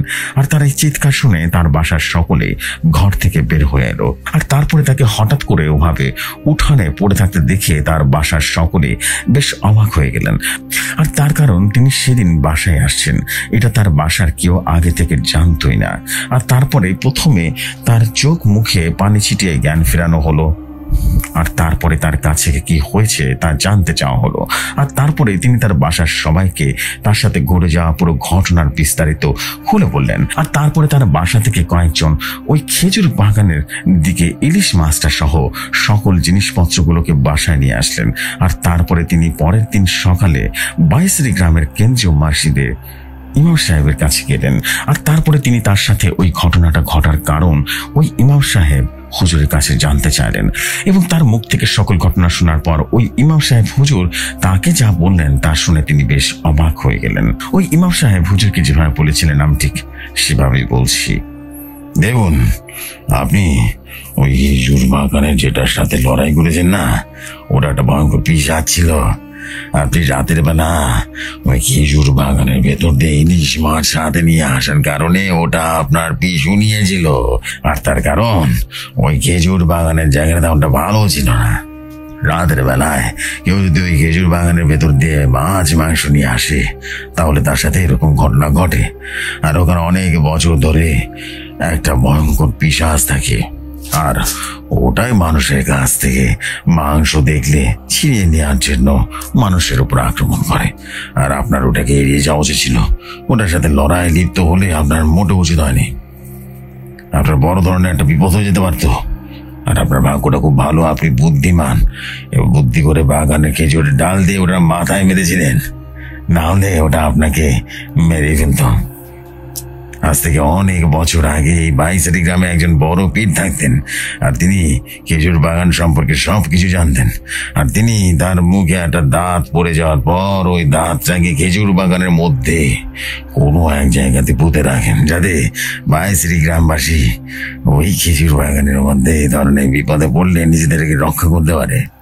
আর ঠিক এই কারণে যত বড় অশরীর হোক না কেন, ওই খেজুর বাগানের যে কোনো একটা খেজুরের ডাল দিয়ে ওটাকে আঘাত করলে ওটা আর কিছু করতে পারে না। এখন মজার বিষয় হলো, ওই লোকটা এই সকল বিষয় সম্পর্কে কিছুই জানতেন না। তিনি এমনি ওই অশরীরটাকে খেজুরের ডাল দিয়ে আঘাত করেছিলেন। আর তারপরে ইমাম সাহেব হুজুরের ওই লোকটাকে আর কখনো রাতের বেলায় মাছ মাংস থাকলে ওই রাস্তা দিয়ে আসতে নিষেধ করে দেন। যে সময় এই বলে অনেক তার ঘটনাটি শেষ করেছিল। যে সময় আমি অবশেষে ভৌতিক কথা এবং প্রেতের সকল লিসনারদের উদ্দেশ্যে একটা কথাই বলতে চাই, আপনারা যদি রাতের বেলায় কেউ কখনো এই ধরনের পরিস্থিতির সম্মুখীন হন তাহলে যতটা সম্ভব এড়িয়ে যাওয়ার চেষ্টা করবেন। আমার কাছে আরো ঘটনা আছে, আমি সময় পেলে লিখে পাঠাবো। আর যে সময় অবশেষে এটাই দোয়া করি আপনার ভৌতিক কথা এবং প্রেত এই দুটো অনুষ্ঠানে দীর্ঘজীবী হোক। এটি সামিউল সাকিব যশোর থেকে বলছি। What a wonderful story of Samiul Shakib ভাই। আর সামিউল সাকিব ভাই মানে দারুণ কিছু, এটা আমরা সবাই জানি। মার্শাল্লাহ, আজকে অসাধারণ একটা ঘটনা উপহার দিয়েছেন, আলহামদুলিল্লাহ। এবং তার ঘটনাগুলো এত সুন্দর পরিচ্ছন্ন হয়। তিনি আসলে অনেক পুরনো একজন স্টোরি টেলার। আমি যদি বলি, সে 2017 সাল 18 সাল থেকে উনি অনেক প্ল্যাটফর্মে স্টোরি সেন্ড করেছেন এবং অনেক মানুষ তাকে চেনে। বাংলাদেশে অনেক বড় বড় মানুষ চেনেন, সবচেয়ে বড় বড় মানুষ এই মানুষটাকে চেনে এবং তার স্টোরির জন্য অনেকে এখন পর্যন্ত রিকোয়েস্ট করে। তিনি আমার মতো একজন ক্ষুদ্র মানুষের সাথে আছেন, এটা আমার জন্য অনেক বড় ভাগ্যের বিষয় যে সামিউল সাকিব ভাই, তিনি একসময় রাসেল ভাইয়ের সাথে কাজ করেছেন, Bhoot.com-এর সাথে কাজ করেছেন। বুঝতে হবে আলহামদুলিল্লাহ যে আমি এরকম একটা মানুষকে পেয়েছি, আলহামদুলিল্লাহ। এবং এটা আমার জন্য অনেক বড় একটা পাওয়া, আলহামদুলিল্লাহ যে এরকম বিজ্ঞ মানুষ আমার মতো ছোট মানুষের সাথে আছে, এটাও সবচেয়ে বড় পাওয়া। Thank you so much Samiul Shakib ভাই for this wonderful story, and আশা করছি আপনাদের সবার কাছে সামিউল সাকিব ভাইয়ের স্টোরিটা অনেক ভালো লেগেছে। আর ভালো লাগার মতোই একটা স্টোরি তিনি পাঠিয়েছেন, মাশাআল্লাহ। এবং দারুণ, এক কথায় super amazing story. Thank you so much for this beautiful story. আমরা চলে যাবো পরবর্তী ঘটনায়। আশা করছি পরবর্তী ঘটনাটা আপনাদের ভালো লাগবে। চলে যাই ঘটনায়।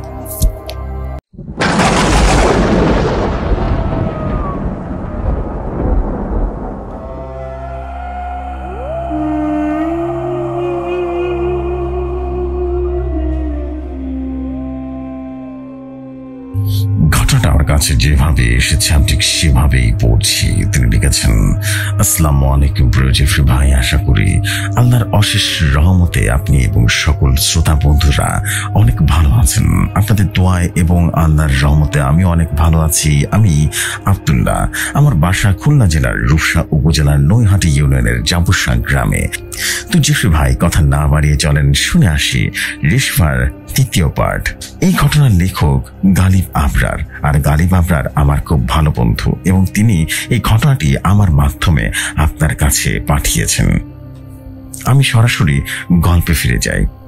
স্যার, আমি রিশফা, আমাকে সাহায্য করুন প্লিজ। রিশফা, তুমি কিভাবে আমাকে কল করলে? তুমি তো চলে গিয়েছিলে সবসময় জন্য, কি হয়েছে আবার?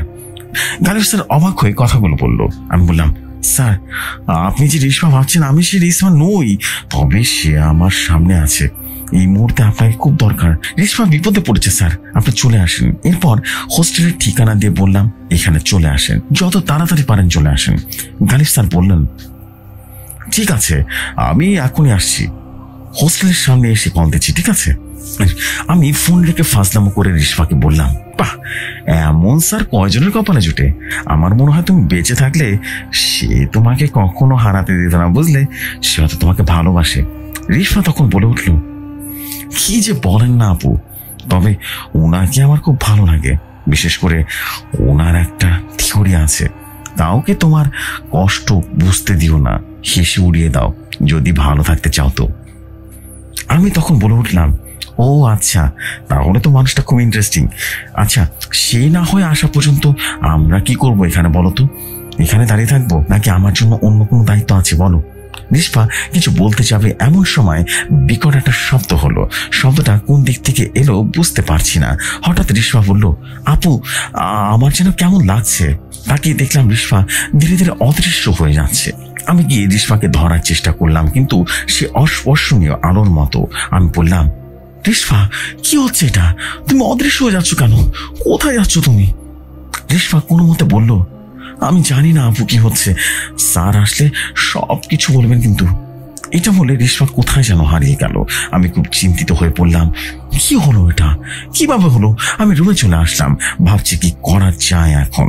হঠাৎ সে আনিসা আপু এসে আমাকে ধাক্কা দিয়ে চেয়ার থেকে ফেলে দিল। আমি অবাক হয়ে জিজ্ঞেস করলাম, এইটা কি হলো আপু? আপনি আমাকে ধাক্কা মারলেন কেন? আনিসা আপু খুব রাগী দৃষ্টিতে আমার দিকে তেড়ে এসে বলল, তুই ছোট মানুষ, এসবে কেন জড়াতে গেলি? তোর কি মৃত্যু ভয় নেই? হ্যাঁ? আমি মনে মনে ভাবলাম, আরে আনিসা আপু সব জানলো কিভাবে? আমি কিছু না বোঝার ভান করে বললাম, কি বলছেন আপু?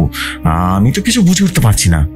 এবার সে আমার গলা চেপে ধরে আর বলল, প্রথম দিনই ভেবেছিলাম ভুলে ওইখানে চলে গিয়েছিলি, তাই ছেড়ে দিয়েছি, কিছু বনে নাই, কিন্তু এবার আর ছাড়বো না।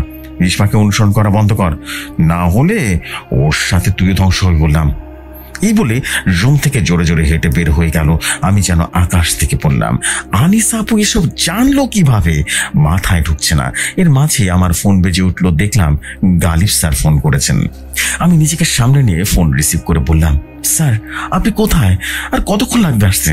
ওপাশ থেকে গালিব স্যার বলে উঠলো, আমি তো তোমার হোস্টেলের বাইরে দাঁড়িয়ে আছি, আপনি বাইরে এসে দেখা করবেন নাকি আমি উপর উঠবো, কোনটা? আমি একটা হাসি দিয়ে বললাম, আমি আসছি স্যার, একটু অপেক্ষা করুন। গিয়ে দেখলাম উনি রাস্তার অন্য পাশে দাঁড়িয়ে আছে। আমি এদিক ওদিক না তাকিয়ে রাস্তার ওই পাশে যাওয়ার জন্য হাঁটা দিলাম। হঠাৎ করে একটা প্রাইভেট কার আমার সামনে কষে ব্রেক করলো। আমি চোখ কান জোরে চেপে ধরলাম আর চিৎকার দিলাম। একটুর জন্য যেন বেঁচে গেলাম।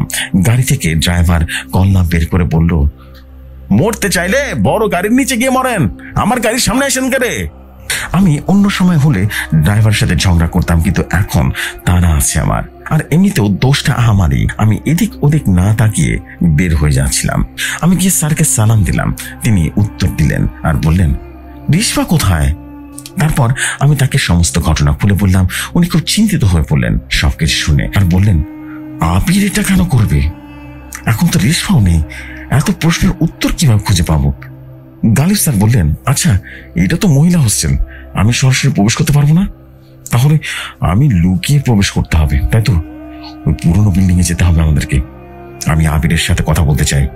আমি তখন বলে উঠলাম, তাহলে রাতে আমি পশ্চিম পাশের দেয়ালের কাছে অপেক্ষা করবো, ঠিক আছে? আপনি সেখান থেকে প্রবেশ করলে কেউ দেখবে না। গালিব স্যার বলে উঠলেন, ঠিক আছে, তাহলে আমি রাতে আসছি। ভেবেছিলাম সব রহস্য থেকে মুক্তি পেয়ে গেছি, কিন্তু এখন তো দেখছি রহস্য কেমন শুরু হয়েছে। এই জন্যই ডোরিয়া সেদিন বলেছিল সে ফিরে আসবে। এরপর রাত 10টার দিকে আমি পশ্চিম পাশের দেয়ালের কাছে গিয়ে দাঁড়িয়ে আছে, কিন্তু স্যারের কোনো হদিস নেই। ফোন দিচ্ছি কিন্তু সুইচ অফ পাচ্ছি বারবার, আসছে না কেন সে এখনো। এদিকে আমার একটু ভয় লাগা শুরু হলো। হঠাৎ বিড়ালের কান্নার শব্দ ভেসে আসলো। কোথা থেকে যেন আসলো শব্দটা? তাহলে কি সে কালো বিড়ালটা আমার আশেপাশে আছে? আমি কোনো দিকে না তাকিয়ে সোজা দাঁড়িয়ে আছি চোখ বন্ধ করে। এভাবে কতক্ষণ চোখ বন্ধ করে দাঁড়িয়েছিলাম জানি না। কিছুক্ষণ পর মনে হলো আমার সামনে কেউ এসে দাঁড়িয়েছে। আমি ভয় ভয় চোখ খুলে দেখলাম গালিব স্যার আমার সামনে দাঁড়িয়ে হাসছে। আমি চমকে গেলাম এবং বললাম, স্যার আপনি কখন আসলেন? আর এভাবে দাঁড়িয়ে আছেন কেন মূর্তির মতো? গালিব স্যার তখন বললেন, দেখলাম আপনি ভয় পান কিনা, যেভাবে চোখ বন্ধ করে দাঁড়িয়ে আছেন তাতে মনে হচ্ছিল একটা ঘোড়া দাঁড়িয়ে দাঁড়িয়ে ঘুমোচ্ছে। আমি তখন হেসে বললাম, আরে না, তেমন কিছু না, আপনার ফোনটা বন্ধ ছিল তাই আমি একটু চিন্তিত ছিলাম। এখন চলে এসেছেন, চলেন যাওয়া যাক। গালিব স্যার বলে উঠলেন, আচ্ছা আপনার নামও রিশফা, তাই না? ওই রিশফার সাথে কোনো সম্পর্ক আছে আপনার? আপনাদের চেহারাও একটু একটু মিলে। আমি তখন বললাম, না, আমাদের শুধু নামই মিল, তবে রিশফাকে এটা নিয়ে জিজ্ঞেস করেছিলাম আমি।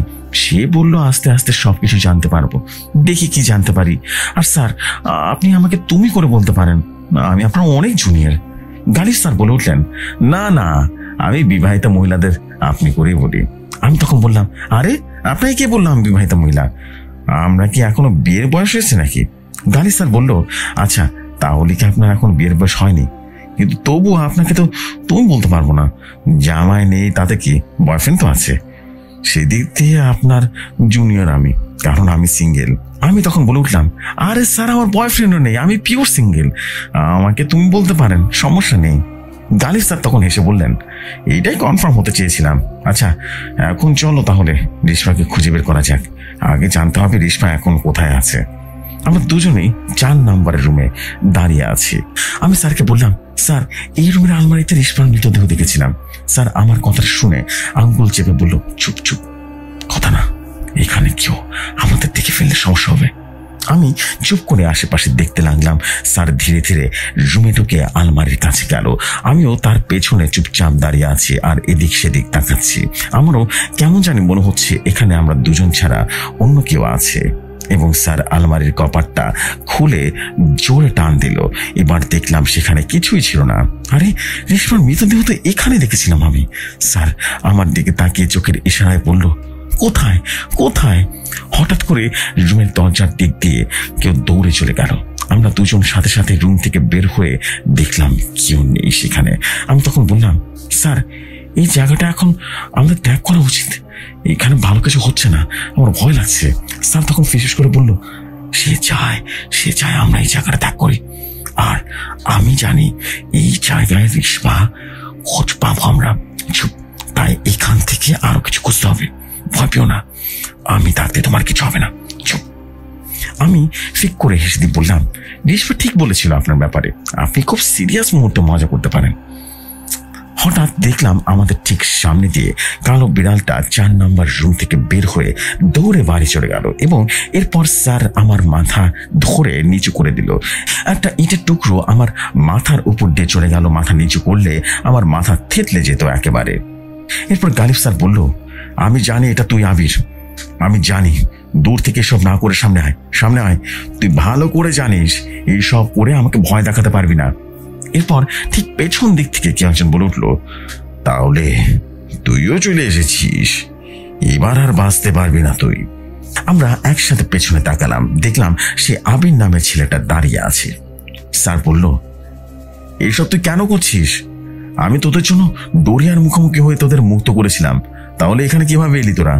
আবির বলল, সব জানতে পারবি বলতো, কিন্তু একটা কথা মাথায় ঢুকিয়ে নে ভালো করে, যদি বাঁচতে চাস তাহলে এখান থেকে চলে যা, আমি চাই না তোকে মেরে ফেলতে। বললাম। স্যার হাসতে হাসতে বলল, তুই আমাকে মারবি? তোর সেই সাহস হবে নাকি রে? একটু ভেবে দেখ, ফালতু কথা বাদ দে এখান থেকে, অন্য সব প্রশ্নের উত্তর পরে জানা যাবে, আগে বল রিশফা কোথায়? আজ সকাল অবধি রিশফা এই মেয়ের সামনে ছিল, কিন্তু হঠাৎ করে সে উধাও হয়ে গেছে। আবির তখন বলে উঠল, রিশফা এখানে থাকতো, কিন্তু এই মেয়েটা বারবার আসার কারণে রিশফাকে এখান থেকে অন্য কোথাও নিয়ে যাওয়া হয়েছে। বন্ধু হিসেবে বলছি, তুই এইসবে নিজেকে জড়াইস না, বুঝলি? এবার ডোরিয়া কিন্তু তোকে বেরিয়ে ফেলবে। গালিব তখন বলল, ধন্যবাদ বন্ধু উপদেশ দেওয়ার জন্য, আবার দেখা হবে আমাদের, চলো রিশফা, আমাদের কাজ হয়ে গেছে। আমি স্যারের সাহস থেকে সত্যি অবাক না হয়ে পারলাম না। স্যার আবিরের কোনো কথার পাত্তা না দিয়ে সোজা বের হয়ে আসলো সেখান থেকে। আমিও তার সাথে বের হয়ে আসলাম। আমি বললাম, স্যার এখন কি হবে?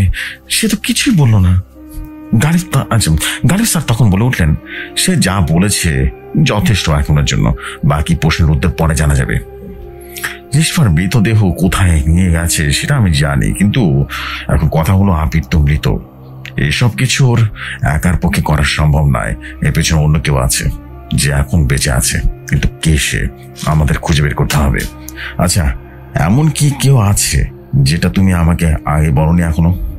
আমি একটু ভেবে বললাম, না স্যার, তেমন কিছু তো নেই, তবে রুমের একজন বড় আপু আছে, তার নাম আলিসা।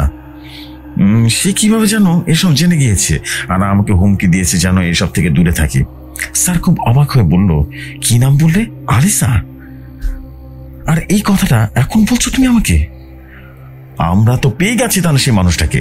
সে বেঁচে থাকা মানুষটার নাম আলিসা, কারণ আলিসা আবিরের বড় বোন। আমিও বেশ অবাক হয়ে গেলাম আর বললাম, কি বলছেন স্যার? আলিসা আপু তাহলে আবিরের বোন? আর এই জন্য সে আমাকে হুমকি দিয়েছে? তার মানে আলিসা আপু এসব সবকিছু জানে এবং সবকিছুর পেছনে সে আছে। গালিব স্যার তখন বলে উঠলেন, সবকিছুর পেছনে বললে ভুল হবে, আলিসা আপু এই রহস্যের একটা অংশ মাত্র। সবকিছুর পেছনে আছে ডোরিয়া। এখন তুমি হোস্টেলে ফিরে যাবে আর তারপর আনিসা আপুর সামনে এমন ভাবে কথা বলবে যেন আমরা জেনে গিয়েছি রিশমা এখন কোথায় আছে।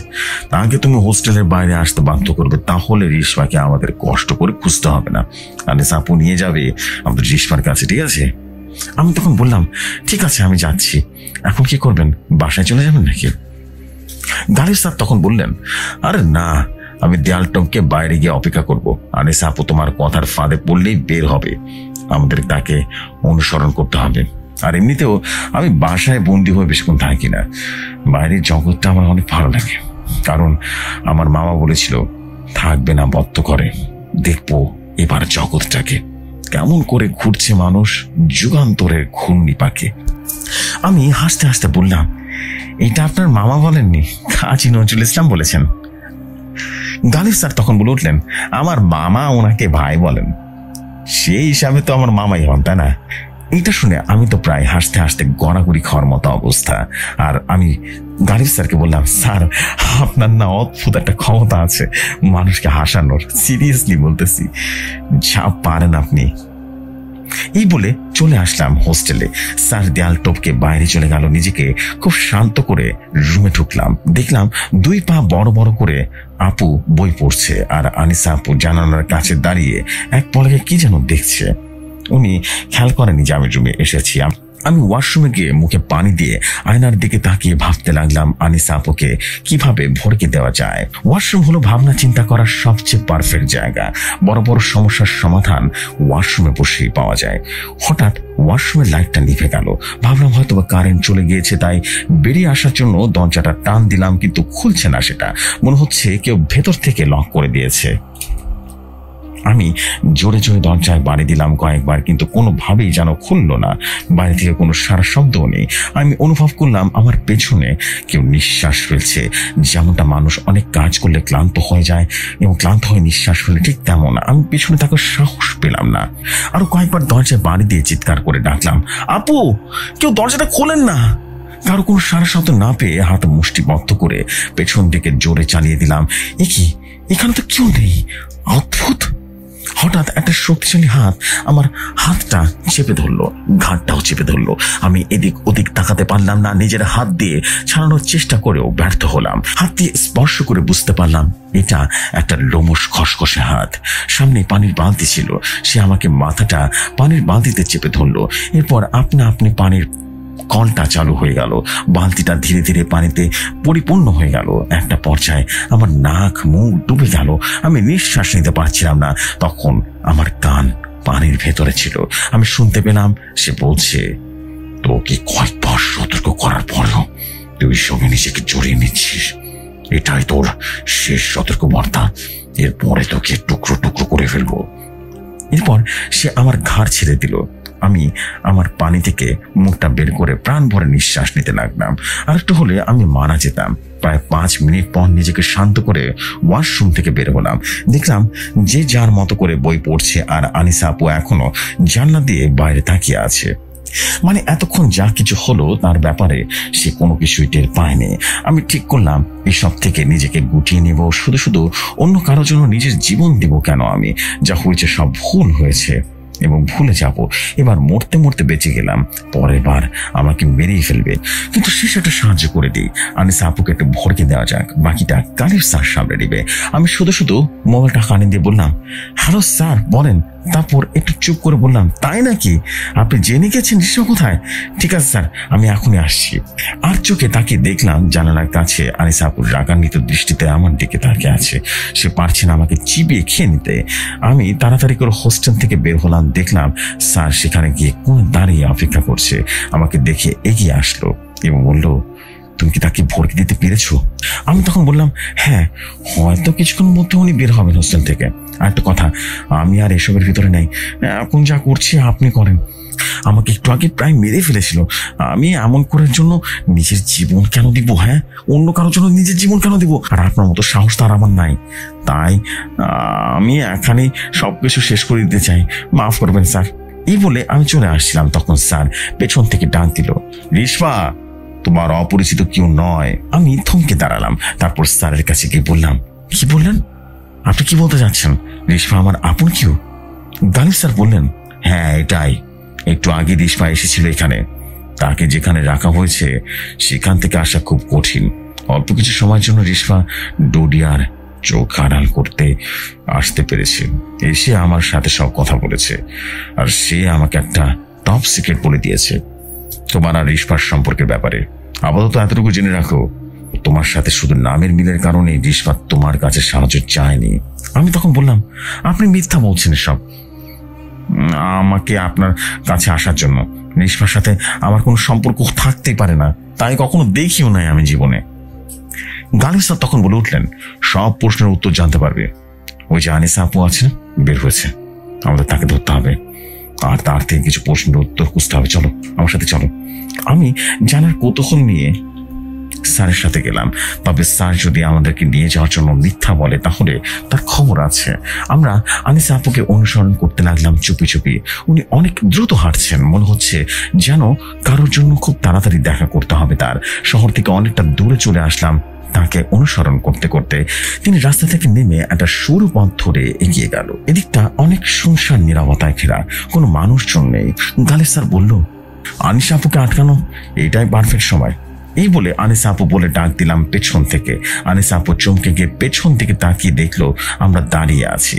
উনি আমাদের সামনে এসে বলল, ও তার মানে তোমরা আমাকে অনুসরণ করে রিশফার খোঁজ জানতে চাও? সেটা কখনো হবে না। গালিব স্যার বলল, আপু, আপনাকে আমি সেই ছোটবেলা থেকে চিনি, আপনি আমাকে চিনেন। এসব কেন করছেন আপনি? কিভাবে এসবের সাথে নিজেকে জড়িয়ে ফেলেন? সত্যি করে বলুন। আনিসা আপু তখন বলল, আমি যা করছি তা আমার মৃত ভাইয়ের জন্য করছি। তুমি যখন রিশফাকে মুক্ত করার কাজে ব্যস্ত ছিলে তখন একদিন আবির আমার কাছে আসে। আমি তখনও জানি না আবির মারা গিয়েছে। আমি আবিরকে দেখে ভাই বলে জড়িয়ে ধরতে নিলে আমাকে থামিয়ে দেয়। এরপর আমাকে সবকিছু খুলে মারে। খুব কষ্ট পেয়েছিলাম নিজের একমাত্র ভাইটার মৃত্যুর খবর শুনে। আমার ভাই বোন কখনো বাবা মায়ের ভালোবাসা পায়নি। তারা সবসময় নিজের ঝগড়া করে ব্যস্ত ছিল। আবির আমাকে বলেছিল সে বেঁচে থাকার চেয়ে মরে গিয়ে বেশ শান্তিতে আছে। তখন তাকে অবহেলা করার মতো আর কেউ নেই, তাই সে মুক্ত হয়ে চলে যেতে চায়নি। সে চেয়েছিল আমাদের সবার মাঝে থাকতে। কিন্তু রিশফা মুক্ত হয়ে গেলে আবির মুক্ত হয়ে যেত সেদিন। তাই আবিরই ডোরিয়াকে তোমাদের সব প্ল্যান জানিয়ে দিয়েছিল। গালিব ভাই তখন বলল, আচ্ছা, তার মানে আবিরের কারণে এসব হয়েছে। আমি তো আমার কাজ করে ফেলেছিলাম। রিশফাকে আয়নার ভিতরে টুকরো দিয়ে আঘাত করেছিলাম, তারপরও কেন এমনটা হলো? আনিসা আপু হেসে বললেন, আবির তো জানতোই তুমি কোনো না কোনোভাবেই কাজ সফল হবে, তাই সে অতিরিক্ত একটা কাজ করে রেখেছিল।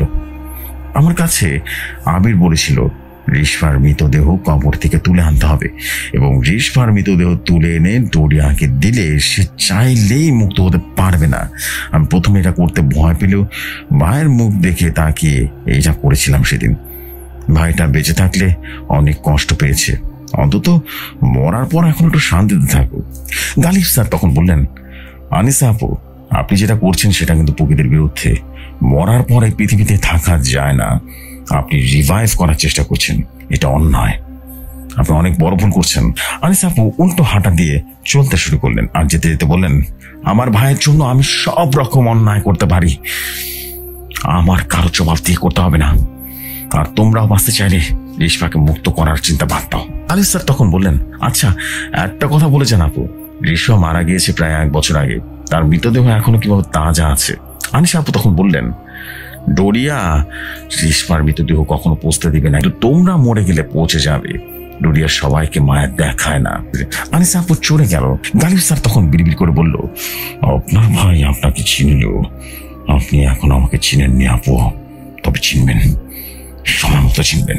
আমি তখন বললাম, আমরা তো জানতে পারলাম না রেশমা এখন কোথায় আছে, তাকে ডাক না দিয়ে তাকে অনুসরণ করলে হয়তো আমাদের সেখানে নিয়ে যেত।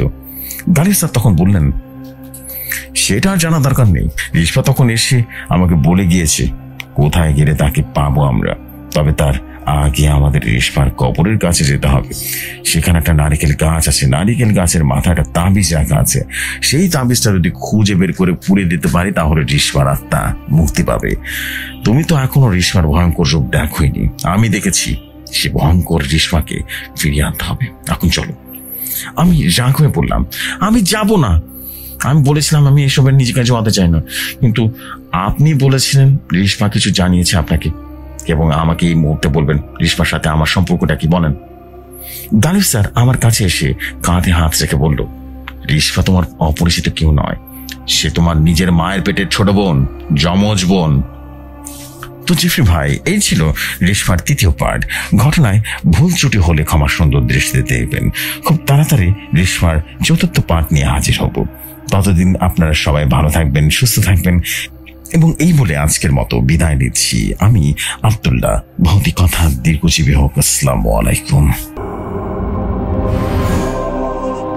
Wow, another biggest hit is Reshma, just like Ridhika. আমি দেখতে পাচ্ছি, মানে আমি বলেছিলাম যে আমি যে গোল্ডেন বা যেটাকে বলে ডায়মন্ড স্ট্রিট যাদেরকে নিয়োগ দিয়েছি তারা এক একটা আসলে হীরার টুকরা। আপনারা কি লক্ষ্য করেছেন?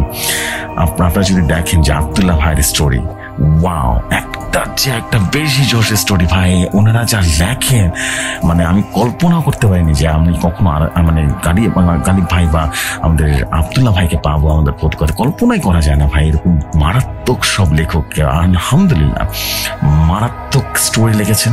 এবং স্টোরি মানে কি বলবো, মানে সবকিছু মনে হচ্ছে সিনেমাটিক। আমি সিনেমা দেখতেছি চোখ বন্ধ করে, এরকম একটা ফিল পাই। দারুণ ভাই, দারুণ দারুণ, মাশাআল্লাহ, what a story, what a story. এবং রেশমার তৃতীয় পার্ট কিন্তু আমরা আজকে শুনে ফেললাম। এবং আপনারা নিশ্চয়ই জানেন যে একই সাথে কিন্তু আমাদের প্রতি শুক্রবার কিন্তু রিদিকা চলছে, রিদিকার কিন্তু তৃতীয় পার্ট আমরা শুনেছি।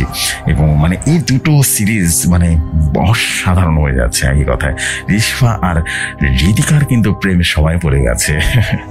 মারাত্মক স্টোরি ভাই, ফাটাফাটি। এক কথায় একটা মনে হলো যেন চলচ্চিত্র সিনেমা দেখে ফেললাম, জানেন।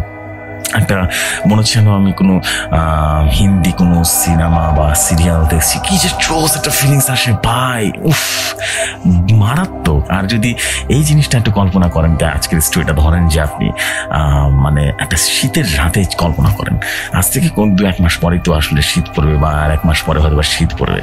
শীতের রাতে যখন আপনি এরকম একটা ঘটনা শুনবেন, ভৌতিক থ্রিল সাসপেন্স মিক্স করা একটা ঘটনা, উফ, কি মজা, তাই না?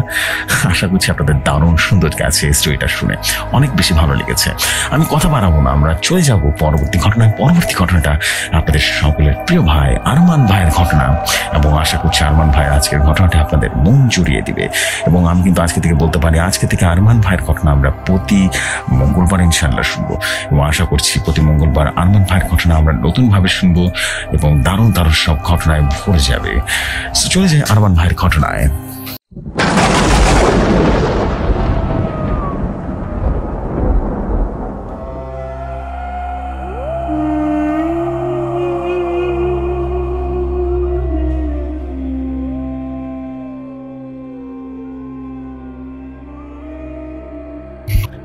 ঘটনাটা আমার কাছে যেভাবে এসেছে আমি ঠিক সেভাবেই পড়ছি। তিনি লিখেছেন, আসসালামু আলাইকুম প্রিয় ভাই, আশা করি আল্লাহর অশেষ রহমতে আপনি অনেক ভালো আছেন এবং আপনারাও ভালো আছেন। যারা এই মুহূর্তে আমার ঘটনাটি শুনছেন, ব্যস্ততা ও অসুস্থতার কারণে এতদিন কোনো স্টোরি শেয়ার করতে পারিনি, তাই সবাইকে ক্ষমা সুন্দর দৃষ্টিতে দেখার অনুরোধ জানাচ্ছি। শুরুতেই আমার পরিচয়টা দিইনি, আমি ভৌতিক কথার একজন ডায়মন্ড অফিসিয়াল স্টোরি টেলার। আমার নাম গাজী মোহাম্মদ আরমান, সৌদি আরব প্রবাসী আমি। আমার নিজ বাড়ি চট্টগ্রামের হাটহাজারী উপজেলায়। আজ আমি আপনাদের সাথে শেয়ার করতে চলেছি আমাদের চট্টগ্রাম ফটিকছড়ি উপজেলার শাহনগর এলাকায় অবস্থিত রাজবাড়ি ও রাজবাড়ির নির্মম একটি ঘটনা সম্পর্কে। বলে রাখা ভালো, ঘটনাটি আমার বাবার মুখ থেকে শুনেছি। তিনি যেরকম ভাবে বলেছিলেন আমি ঠিক সেভাবে শেয়ার করছি। তবে চলুন কথা না বাড়িয়ে এই ঘটনায় চলে যায়। ঘটনাটি ঘটে 1844 সালের দিকে। রাজা খুব ভালো একজন মানুষ ছিল, কিন্তু রানী খুব খারাপ একটা মহিলা। মাঝে মাঝে রাজ্যের কিছু কথা কাজ রাজার পছন্দ না হলেও রানীর জড়াজড়িতে রাজাকে বাধ্য হয়ে কাজগুলো করা লাগতো। এমন একদিন রাজা বাড়িতে এক ভিক্ষুক আসে। ভিক্ষুকটি রাজপ্রাসাদের ভেতরে গিয়ে রানীর কাছে যায় এবং বলে, রানীমা আমাকে একটু ভিক্ষা দিবেন। রানীমা তখন বললেন, না, চলে যাও, কোনো ভিক্ষা দেওয়া হবে না। ভিক্ষুক বললেন, রানীমা কিছু একটা দিন, কিছুদিন ধরে কিছু খেতে পারছি না, কোনো কথাও বলতে পারছি না, একটু দিন না। রানী তখন ধমক দিয়ে বললাম না কিছু দেওয়া যাবে না, যা, চলে যা। এই কথাটা শোনার পর ভিক্ষুক রানীর পায়ে পড়ে যায় এবং ভিক্ষুকের গায়ে গলার ময়লাটা লেগে যায় তার শরীরে এবং রানীর পোশাকেও ময়লাটা লেগে যায়। এটা দেখার পর রানী প্রচন্ড রেগে যান এবং সবাইকে ডাকতে থাকে। রানী তখন সেই রাজ্যের রাজাকে উদ্দেশ্য করে বললেন, একে বন্দি করো আর ফাঁসির ব্যবস্থা করো। ভিক্ষুক অনেক ক্ষমা চায়, কিন্তু পাষাণ রানীর মুখ গলেনি। পরে রানীর হুকুমে পরের দিন ভিক্ষুকটির গলায় ফাঁসি দেওয়া হলো। ফাঁসি দেওয়ার আগে ভিক্ষুকটি চিৎকার করে বলে ওঠে, আমি তোদের কাউকে ছাড়বো না, তোদের আমি ধ্বংস করে দেবো, আমি আবারও ফিরে আসবো।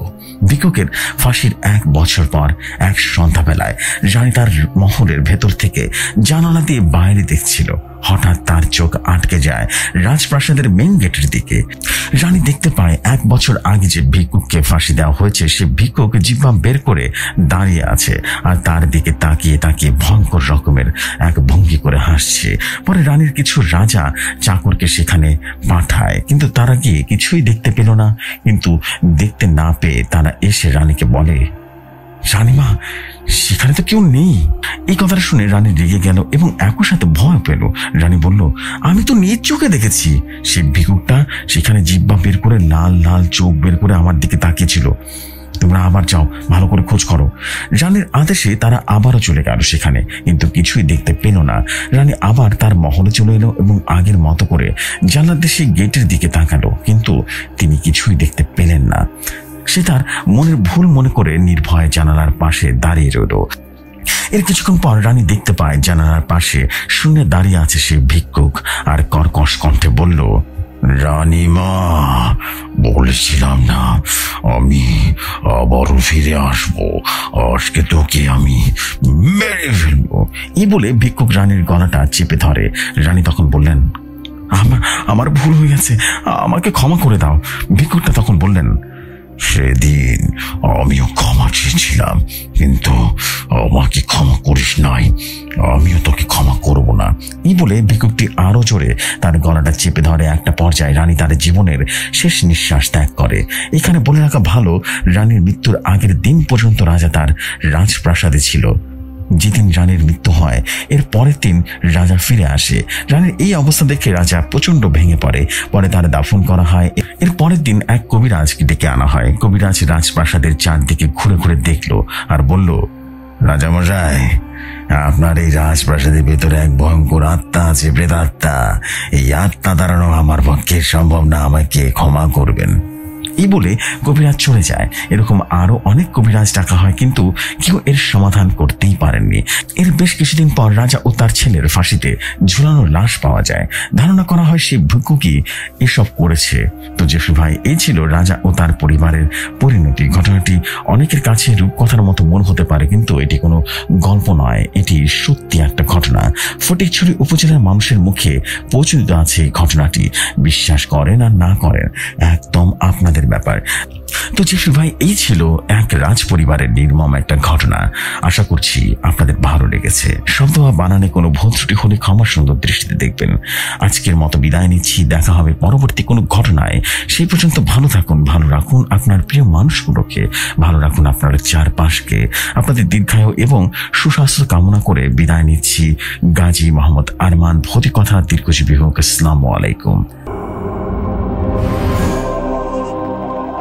Wow, another masterpiece. Wow, Arman Bhai is back again with this amazing story. Wow. যদিও স্টোরিটা শর্ট ছিল, but this is the outstanding story. Wow ভাই, ফাটিয়ে দিয়েছেন। আমার মনে হচ্ছে আরমান ভাই এবার আবারও উঠে দাঁড়াবে। ভাই তো অনেকদিন একেবারে গায়েব হয়ে গেছিল, প্রায় 3-4 সপ্তাহ আমরা তার কোনো স্টোরি পাইনি। অ্যান্ড এগেন তিনি এক ভয়ঙ্কর এবং কাহিম করা একটা স্টোরি নিয়ে এসেছেন। মাশাল্লাহ, এটা বলা যেতে পারে ট্রেলার।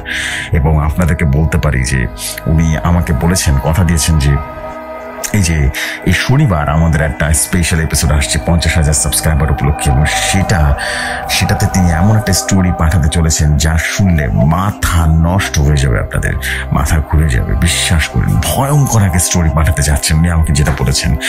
এবং এটা জাস্ট একটা ট্রেলার বলা যেতে পারে।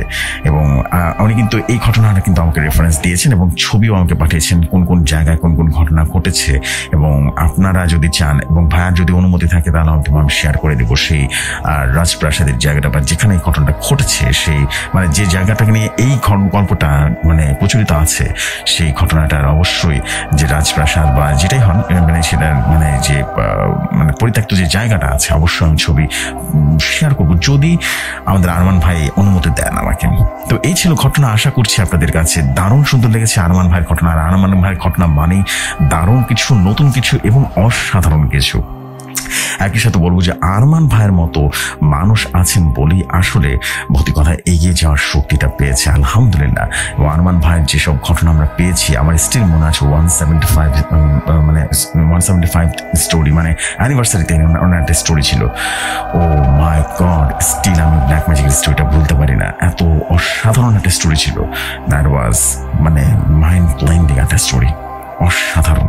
ওইটা ছিল আমার শোনা ওয়ান অফ দ্য বেস্ট মানে ব্ল্যাক ম্যাজিকের স্টোরি। অ্যান্ড এছাড়া আরেকটা ব্ল্যাক ম্যাজিকের স্টোরি আমি যদি বলি যে আমাদের আহমেদ হুজুরের একটা কালো জাদুর ঘটনা ছিল, প্রথমে যেটা স্টোরিটা ছিল, দ্যাট ওয়াজ মানে বিউটিফুল একটা স্টোরি ছিল প্রথম স্টোরিটা। ওইটার মতো আসলে মানে ওটা হচ্ছে মানে মাস্টার পিস বলা যেতে পারে। এবং আসলে কথা সত্যি বলবো, মাস্টার পিস। আরিফ ভাই মাস্টার পিস, আরমান ভাই আর একটা মাস্টার পিস।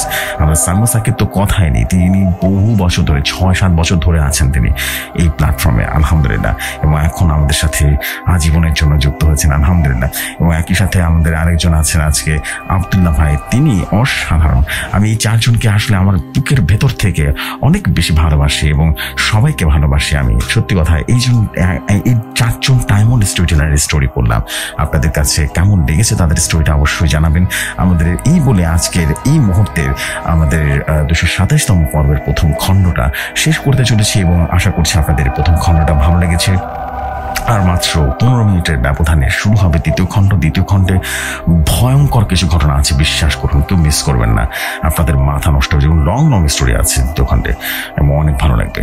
চলে যাই, আজকের মতো এই প্রথম খণ্ড থেকে বিদায় নিচ্ছি এবং অবশ্যই দ্বিতীয় খণ্ডে আবারও কথা হবে। ততক্ষণ মতো ভালো থাকুন, সুস্থ থাকুন, অ্যান্ড মোস্ট ইম্পর্টেন্টলি ভৌতিক কথার সাথেই থাকুন। এই মুহূর্তে চলে যাচ্ছি এবং একটু পর ফিরে আসবো দ্বিতীয় খণ্ড নিয়ে। আসসালামু আলাইকুম।